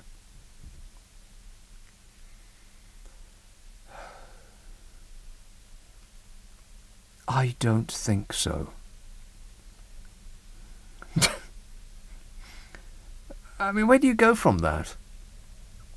The Regional Comprehensive Economic Partnership is a trading bloc made up of 10 Southeast Asian countries, plus South Korea, China, Japan, Australia and New Zealand. Together they make up nearly a third of the world's population and account for 29% of global gross domestic product. And his response was, I don't think so. What can you do with that? Morons. We're surrounded by morons. Leading Britain's conversation. LBC with Nick Abbot. I'm taking you off the air. I think you're having a breakdown. Is that what this is? I know it had to be something. I'm having a breakdown. Well, thank goodness for that. That's splained it. Here's a call in France. Poitou-Charentes. Bonsoir, Sally. Bonsoir, mon cher. Ça va? Yeah, bien, merci. Are you checking your blood pressure? Well, I better not. No, it wouldn't be a good idea, would it? Yeah, for fear of what I might find. Oh, dear. And it's, yes. It's hilarious up to a point. And then it gets very painful. Well, it does, a little bit painful, yeah. Yes. That's going to go down as one of the best answers in history. I explained that they're in a trading agreement, and his response was, I don't think so. Great. Well, they definitely are. That's for sure. Well, he doesn't think so maybe they're not. They definitely are. Right. Anyway. But just because it's true, Sally, doesn't mean to say it's a fact. It's a fact, yeah. Indeed. One fact I was ringing about, I've been curious for some time about why people are not focusing in also on the fact that even though there may be no deal, there still will be an Ireland who can fish in British waters, and they are part of the EU. Well, you know what's interesting is that if you look at where...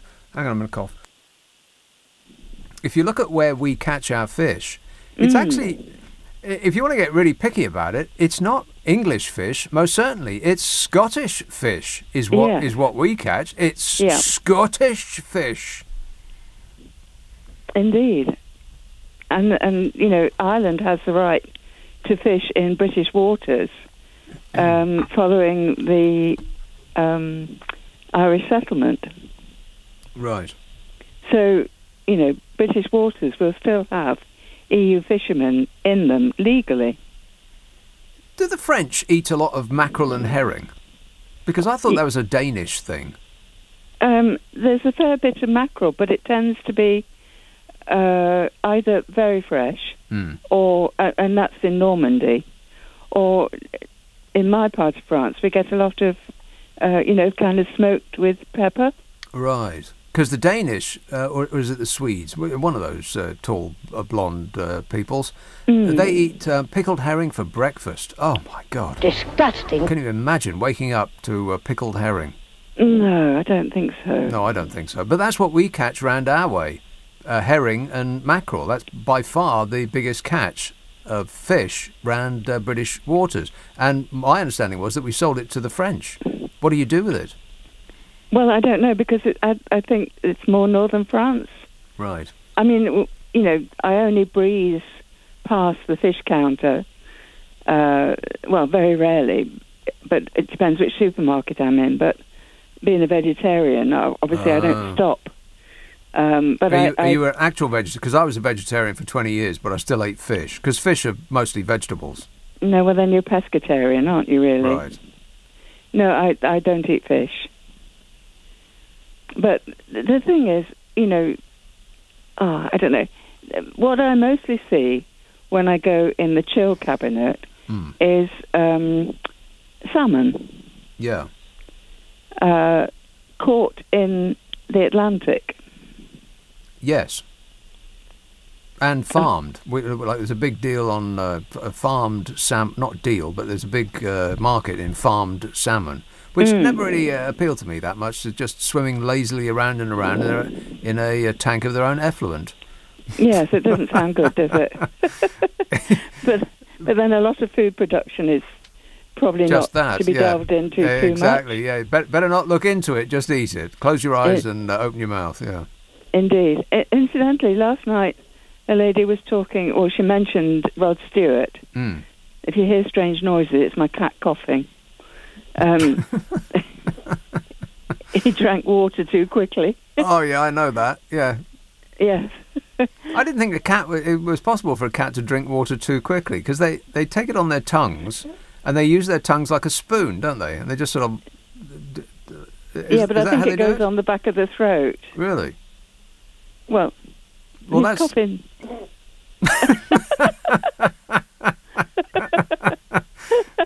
Are you sure it's not a hairball?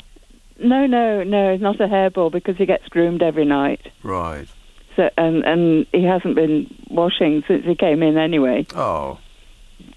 He got too tired. Too tired. Yeah, there was a lady last night talking about Rod Stewart. Yeah. And I think she was referring to him in the 70s, because I actually met him trying to work it out. It must have been 1964. Right. This is before he was famous. Yeah. And he actually made a record.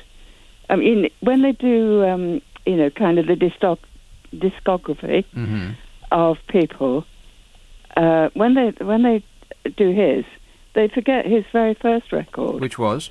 Up Above My Head, I Hear Music in the Air. Oh, I never heard of it. Right,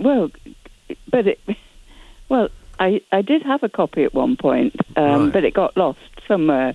Well, I would suggest that that's probably a lot of money you just lost there. Well, indeed. It's a song by Sister Rosetta Tharpe. Okay. And he recorded it with Long John Baldry. Right.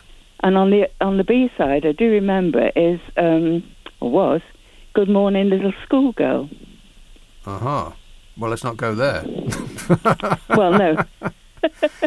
But wasn't one of his first, wasn't it Boulevard of Broken Dreams, something like that, or under a different name? I don't know about that. This is just guesswork now. Yeah, but it would have been 1964 that I came across him, because I was living in Earl's Court then. One of the greatest rock voices that this country has ever produced, but he went sort of showbiz and Vegas, didn't he? I mean, I know he had his nodules cleaned or whatever it is. He had some sort of throat problem, didn't he? And so he couldn't bellow like he used to. But, goodness me, when he was with the Faces and the early stuff, before he all that "Do you think I'm sexy" nonsense. Yeah. Although it's a good tune. I mean, I suppose it sold millions of copies, and so you can't argue with that. But what a voice! I mean, absolutely phenomenal. Indeed, but it's strange how people's perception seems to be mainly in the 70s, when in fact, he spent a long time in the 60s. Yeah. So what was he like when you met him? Well, he had no money. Okay. Because I used to go around with a group of people who, we all kind of intermingled in the 60s. Oh, intermingled? Disgusting. Yeah, really? Well, you know how it was. Yes. Well, no, I don't. Oh, right, okay. And well, people used to club together to buy him a meal. Oh. And it was always mulligatawny soup, followed by chicken biryani. Really? But I mean, the thing is about him saving his money was mostly to buy clothes. I mean, yeah, well, I was going to say he had no money, but I bet he looked sharp. Well, yeah, I remember in particular. Rod the Mod, yeah. A three-piece Air Force Navy blue mohair suit. Wow. Which absolutely must have cost a bomb. So you only bought the essentials, a three-piece mohair navy suit, but we couldn't afford food. No, that's quite right. You got your priorities straight, Rod. Pardon? I'm saying he really knew what to spend his cash on. Yeah. Yes, and he used to borrow his mother's perfume. Right. No aftershave. Yeah. Right. No. I mean, yeah. That's it. I'm not saying any more. Okay. Well, we'll draw a veil over it. But my imagination is running wild. No, it's okay.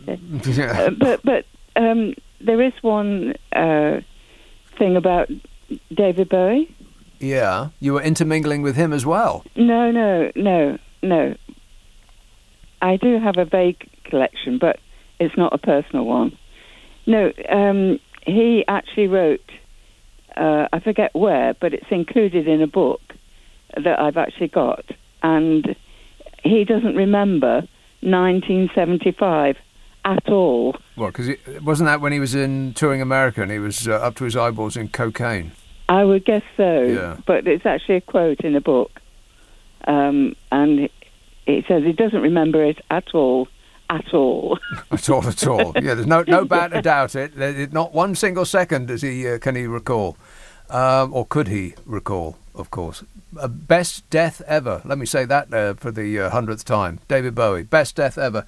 Thanks very much, Sally. This is LBC with Nick Abbot. Now wait a minute. I don't like that kind of talk. Now just stop it. It upsets me. Yeah, sure. Why not? Mark texts, "You're welcome to our Scottish fish. We don't eat that healthy rubbish. We'll swap you for a load of square sausage." Oh, my God. I remember those. Oh. I mean, the Bridies were bad enough. Because I went to school in Edinburgh. And we used to go down to the chip shop. If you haven't had the delights that is an Edinburgh fish supper, then you ain't lived, because it doesn't come with vinegar, it comes with brown sauce. Do you want brown sauce? Yes. Absolutely I do. And then you need a shower afterwards because you are sticky from head to foot. But the alternative to that was a square sausage. Talk about mystery meat. What was that stuff? It was oh, God, take that away. I do not want to see a picture of that. Take it off my screen right now. I mean it. Yeah. Deep fried square sausage. Oh. But the worst, worse than a bridie, Scotch pie. I couldn't stay in the same shop as a Scotch pie. I mean, what was in that? People. You're eating people. Tottenham, hello, Saul. Oh, hello. I thought I'd give you a bell tonight because just a couple of things just irritated me. Give me a bell. Go ahead. I haven't heard Big Ben in ages. Blimmin' heck. Yeah, there it I is. love it. Mhm. Oh, God, it's brought back memories of going up into London. Of course. I forgot everything I was going to say now. Yes, that was it. So the pound's dropped a quarter, but I'm actually doing quite well off that. Great. Well done, you. I'm selling lots of stuff to the USA. They love all buying things from here. They just love buying stuff. Yeah, because it's like we're giving it away. Yeah, but the thing is, right, is that the UK, it's very easy to start a business here, and you can make stuff here, and it's unusually easy compared to other European countries. You can start a business, you can make stuff, and you can get it out there quick. Stuff? What stuff? Any stuff. You can start trading of your own business and making things here extremely quickly in comparison to some other places I've seen. And I've just started a new business, and I'm selling stuff. And Stuff? What stuff are you selling? Oh, okay. I sell musical instruments. Right. And I'm selling them. My biggest customer. What musical instruments are you selling? I make musical instruments out of recycled materials. Really? Yeah. What kind of materials? Everything you source from scrap yards, scrap merchants. I find it all, and I fabricate it, and I make it into a musical instrument, and I sell it. Are these percussive musical instruments? Yes. Have you got one to hand? Oh, God. It's either yes or no. I was going to moan at you. Go on, let's hear it. Give us a tune.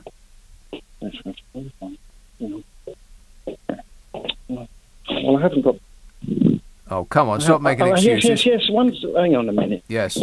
I've got one. It's normally bowed, but you can hear it played with a pencil. Right, go on then. Hang on.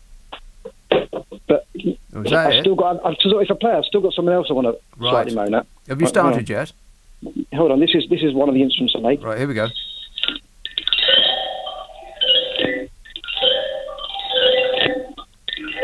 Wow, it's like listening to "Saucer Full of Secrets" by Pink Floyd. That was outstanding. I put that on the blurb. I'm going to use that actually. Yeah. Anyway, the thing I was wanting to say is that it's a good time to export, and I think there's a lot of services we offer here that can be cheap. I was chatting to a friend of mine the other day who's a tour manager, and Britain is brilliant at exporting music, but there's loads of people that understand the music business. And as a tour manager, he's getting loads of work outside the UK. How is he getting work? There's no such thing as a tour anymore. No, but I'm not sorry. I backtrack a bit, but before the pounds dropped way earlier than before the COVID situation. But before that, he started to get loads of work outside of the UK and in the US because it was dirt cheap to hire a tour manager from here. Yes, of course. If the pound is cheaper, then it will make goods more attractive when selling abroad. However, we don't only do that; we import too. And so everything is much more expensive to import than it used to be. I mean, if we only exported stuff and bought things that were made in this country, then it wouldn't really matter. But we're a trading nation, so it matters a lot. That's good, because I want to just come on to the sort of import side of things and trading blocks. One thing is, you mentioned this RCEP thing. I thought I'd go and do a fact check. That's just been created, and they haven't even ratified it yet. It's just like a sort of agreement in principle. So I think that's a bit quick off the press, I think. No, not really. It has become the biggest trading. It's supplanted. It's not trading yet. It's not trading. It doesn't really matter. It's supplanted. It does. Of course, it does. It's just an agreement in principle. It hasn't been signed off by half the countries. All right. Okay. So if World War III breaks out, then it won't happen. Anyway, but I just thought. That's by the by. But I was just thinking more. I was more interested, in the idea about what a trading bloc was. And the idea about the trading bloc is that I was just thinking, what is a trading bloc? And I thought the idea is that you try and find the countries where the making it's cheaper, and then you get a trading bloc with them, so they can make it cheaper. No. Most trading blocks are organised geographically, because that's the thing that makes sense. But in that look at the trading bloc with America. Mexico is where everything's produced cheaply, and then it's sold in America. And it doesn't seem to have changed that, you know what I mean? And it's the same in the sort of... I mean, the other thing I thought about is that what are we going to import? I mean, let us look at Italian wine. I mean, if I go to Italy to buy a wine, the same wine is going to cost me £3. Yes. Well, that's not true. In Italy, wine costs £3. Rubbish. Yeah, a decent bottle of wine is about £3. Rubbish. No, it's not rubbish. It's very good wine. It is rubbish. It's very good wine. Nonsense. It's very good wine. There's no such thing as good wine that comes at £3. In Italy, there is. It's not true. Yes, it is. I buy a bottle of Nero d'Avola in Sicily for £3. It's fantastic. Well, your actually, it's €3. Well, your idea of what is and is not fantastic wine is way wide of the mark. The bottle and the label and the transport and the manufacturing and the storage cost £3. You basically bought a bottle of wine, the contents of which are a penny. Look, my point is that I like. You mean it can get you drunk? No, my point is that a lot of the season wise, it's expensive. Things people say, it might be more expensive, and whatnot. But actually, a lot of that stuff is tax, and we can lower that. And in terms of goods, we buy a lot of stuff from China, and that's all. All the prices are limited by the EU. So if we're out of that, most of our stuff comes from China, and we're probably going to get a better deal. If we just look at the things we buy, like what is it? You think we're going to get a better deal with China than the European Union? No, we buy a lot of stuff from China, but it has to come through the European trade laws and everything like that. But if we're out of that, then we're not subject to any of those common prices that we have to pay. And let's look at cars. Cars are going out into 8 years' time. All these German cars. People aren't going to be into them anymore. You can't even drive a car in London anymore. I mean, the Sadiq Khan is going to... Millions of people drive cars in London. I drive a car in London. What are you talking about? It's all stopped. It's all going to stop. Well, how are we going to get around? You ask Sadiq Khan, because he's going to be putting so many charges... Sadiq Khan is not going to be in charge forevermore, and he's not going to stop people driving in London. Good grief. He is. He's going to put charges he isn't. everywhere. Oh, okay. All right. Sadiq Khan's going to stop people driving in London.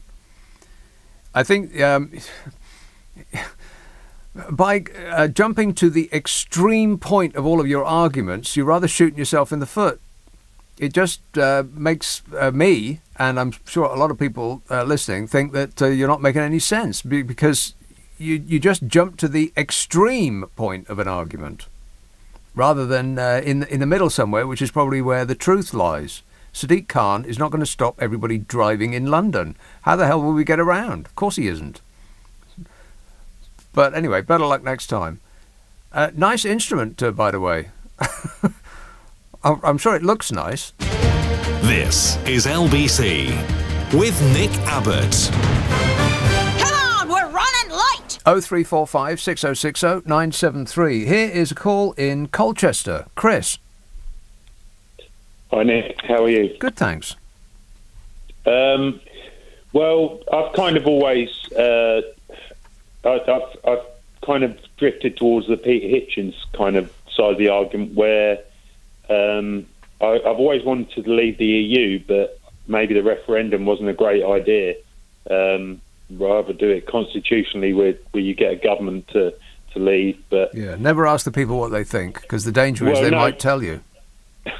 No, I don't mean that. It's just that we've created a mess kind of thing. But when I saw the referendum and Boris and Michael Gove were in charge, I just thought, oh God, I thought we were going to lose, because Boris is a pathological liar and Gove is a, well... But what, apart from everything he has ever said and done, leads you to that conclusion? Yeah, exactly. But yeah, no... I got my kind of EU arguments from people like Tony Benn, and when it came to trade, I always thought there's good arguments on both sides to leave or to stay. I think that was up in the air, and I'm not a fanatic with regards to leaving, but and I'm just worried that I wanted to leave the EU, but I just don't trust our political system. I think it's so corrupt. And I just don't trust them to do what's best for this country. Yes. It's not been about winning for me. It's been about wanting what's best for the country. That's always been in the back of my mind, that being part of the European Union meant that our government was overseen by a larger body that was a sort of a rainbow coalition of interested parties, rather than being allowed to do whatever they blooming well like for 5 years in pretty much complete secrecy. And I wouldn't trust them as far as I could throw them. I want our lot overseen by some by some body that is less tainted with corruption. Yeah, I just don't trust the EU either. I'm not, I'm not in that. I don't trust any.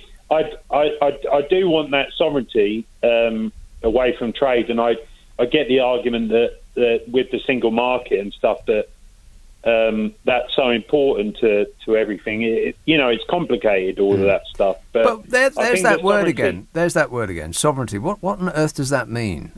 I think people take it to mean that they will get what they as individuals want, but it doesn't mean that at all. Well, say for COVID, for example, say if like the EU is going for that sort of political dominance over every country, and say Sweden wanted to do a different measure or something like they've done, and then the EU takes over, or just any country in Europe, and they're like, sorry, you can't. Everyone has to have the same. I just see it that kind of way, and yes, but that hasn't happened though. I mean, no, it hasn't. That scenario does not exist in real life. No, but I can see it going in that direction. That's always been my fear. But that's just a fantasy. That's just something you just made up. Not really, because of course it is. People. Well, take the military unification, the EU Defence Union. Nick Clegg said that was a fantasy about an EU army, but the EU Defence Union is a thing. So's the UN. I mean, they haven't taken over the world. No, I know they haven't taken over the world, but I definitely see the EU Defence Union as more dangerous than the UN. Why dangerous? I mean, you can't possibly think that Europe is going to form an army and then take over itself. Not an army. It's just I don't want my foreign policy, our foreign policy, to be decided in Brussels. I just want but this notion that Brussels are deciding unilaterally to do this, that, and the other is nonsense, because they only decide things that are decided by all of the countries. Yeah, but von der Leyen even said about that she wants to get rid of the veto power, and that's it. We shouldn't be naive about it. Can you not understand my argument? No, not really. You seem to have taken what is actually a democratic process and twisted it to some imagined future where the absolute worst can happen, and you want to leave because of that future that you just made up. I mean, you seem like a reasonable person, Chris, but I don't get what you're frightened of, other than this, other than your own imagination. Well, you're frightening me. Thanks a lot, mate. Got to move on. 0345 6060 973. Brighton. Hello, John. Hello there, Nick. Hello there, John. Yeah. No, there was this other thing that's come, another bombshell that's come this week. Oh, my God, not another one. Yeah, it's like, you wonder whether anyone thinks of anything about this Brexit and what might happen. And then suddenly it appears in the news that if we don't get a deal, we might not be allowed to go to Europe anyway with the COVID restrictions. Yeah. Because won't be part of Europe, so we'll be subject to the rules for countries outside Europe. Yeah, it'll be a foreign country. Yeah, you'll be locked out of your second home. Yeah, it's just sort of bizarre. You think you've been part of Europe for years, just over the English Channel, and then Britons won't be allowed to go to Europe during these COVID restrictions, sort of thing.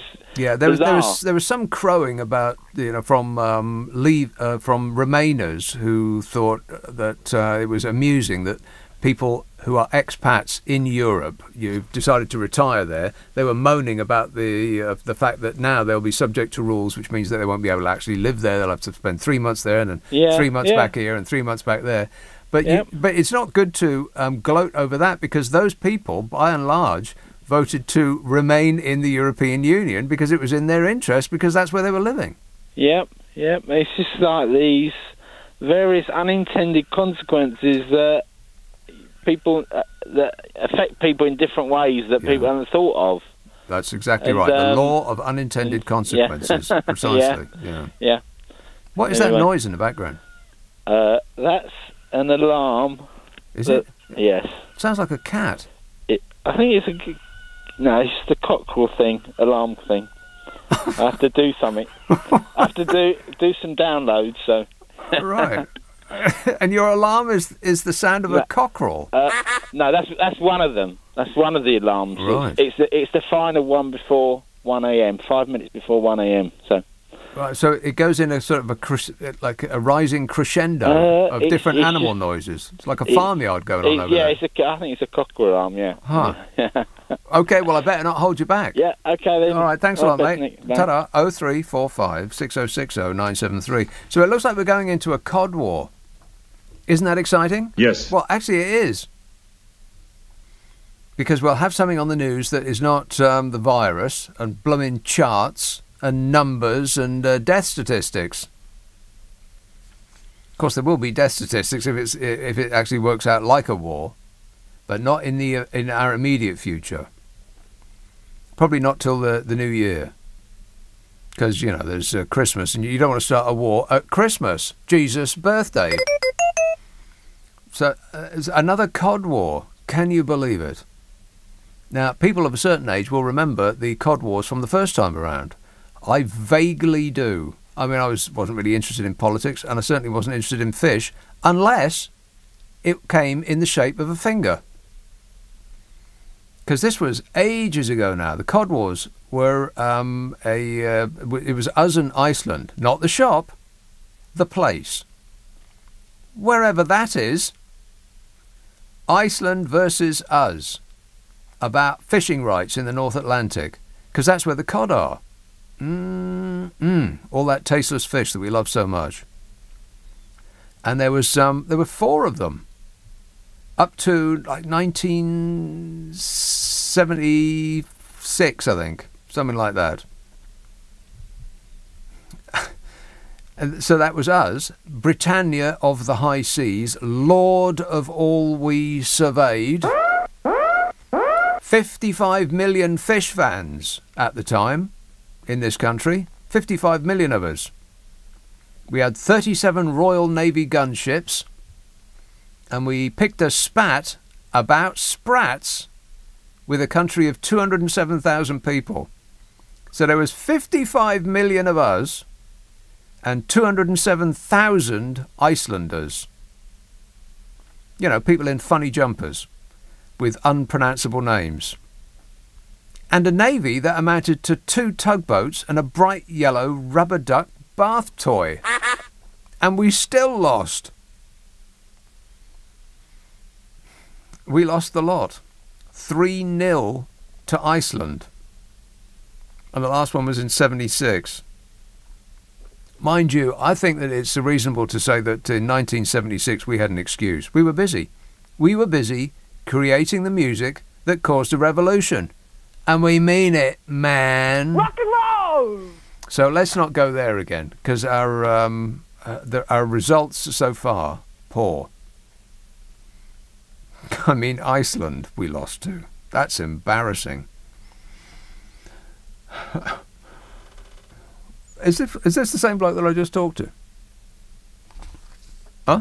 He's still there. He's still there. You still there, John? Hello? Ecstasy of fumbling. How did your thing go? Hello? Are you still with there? Yes.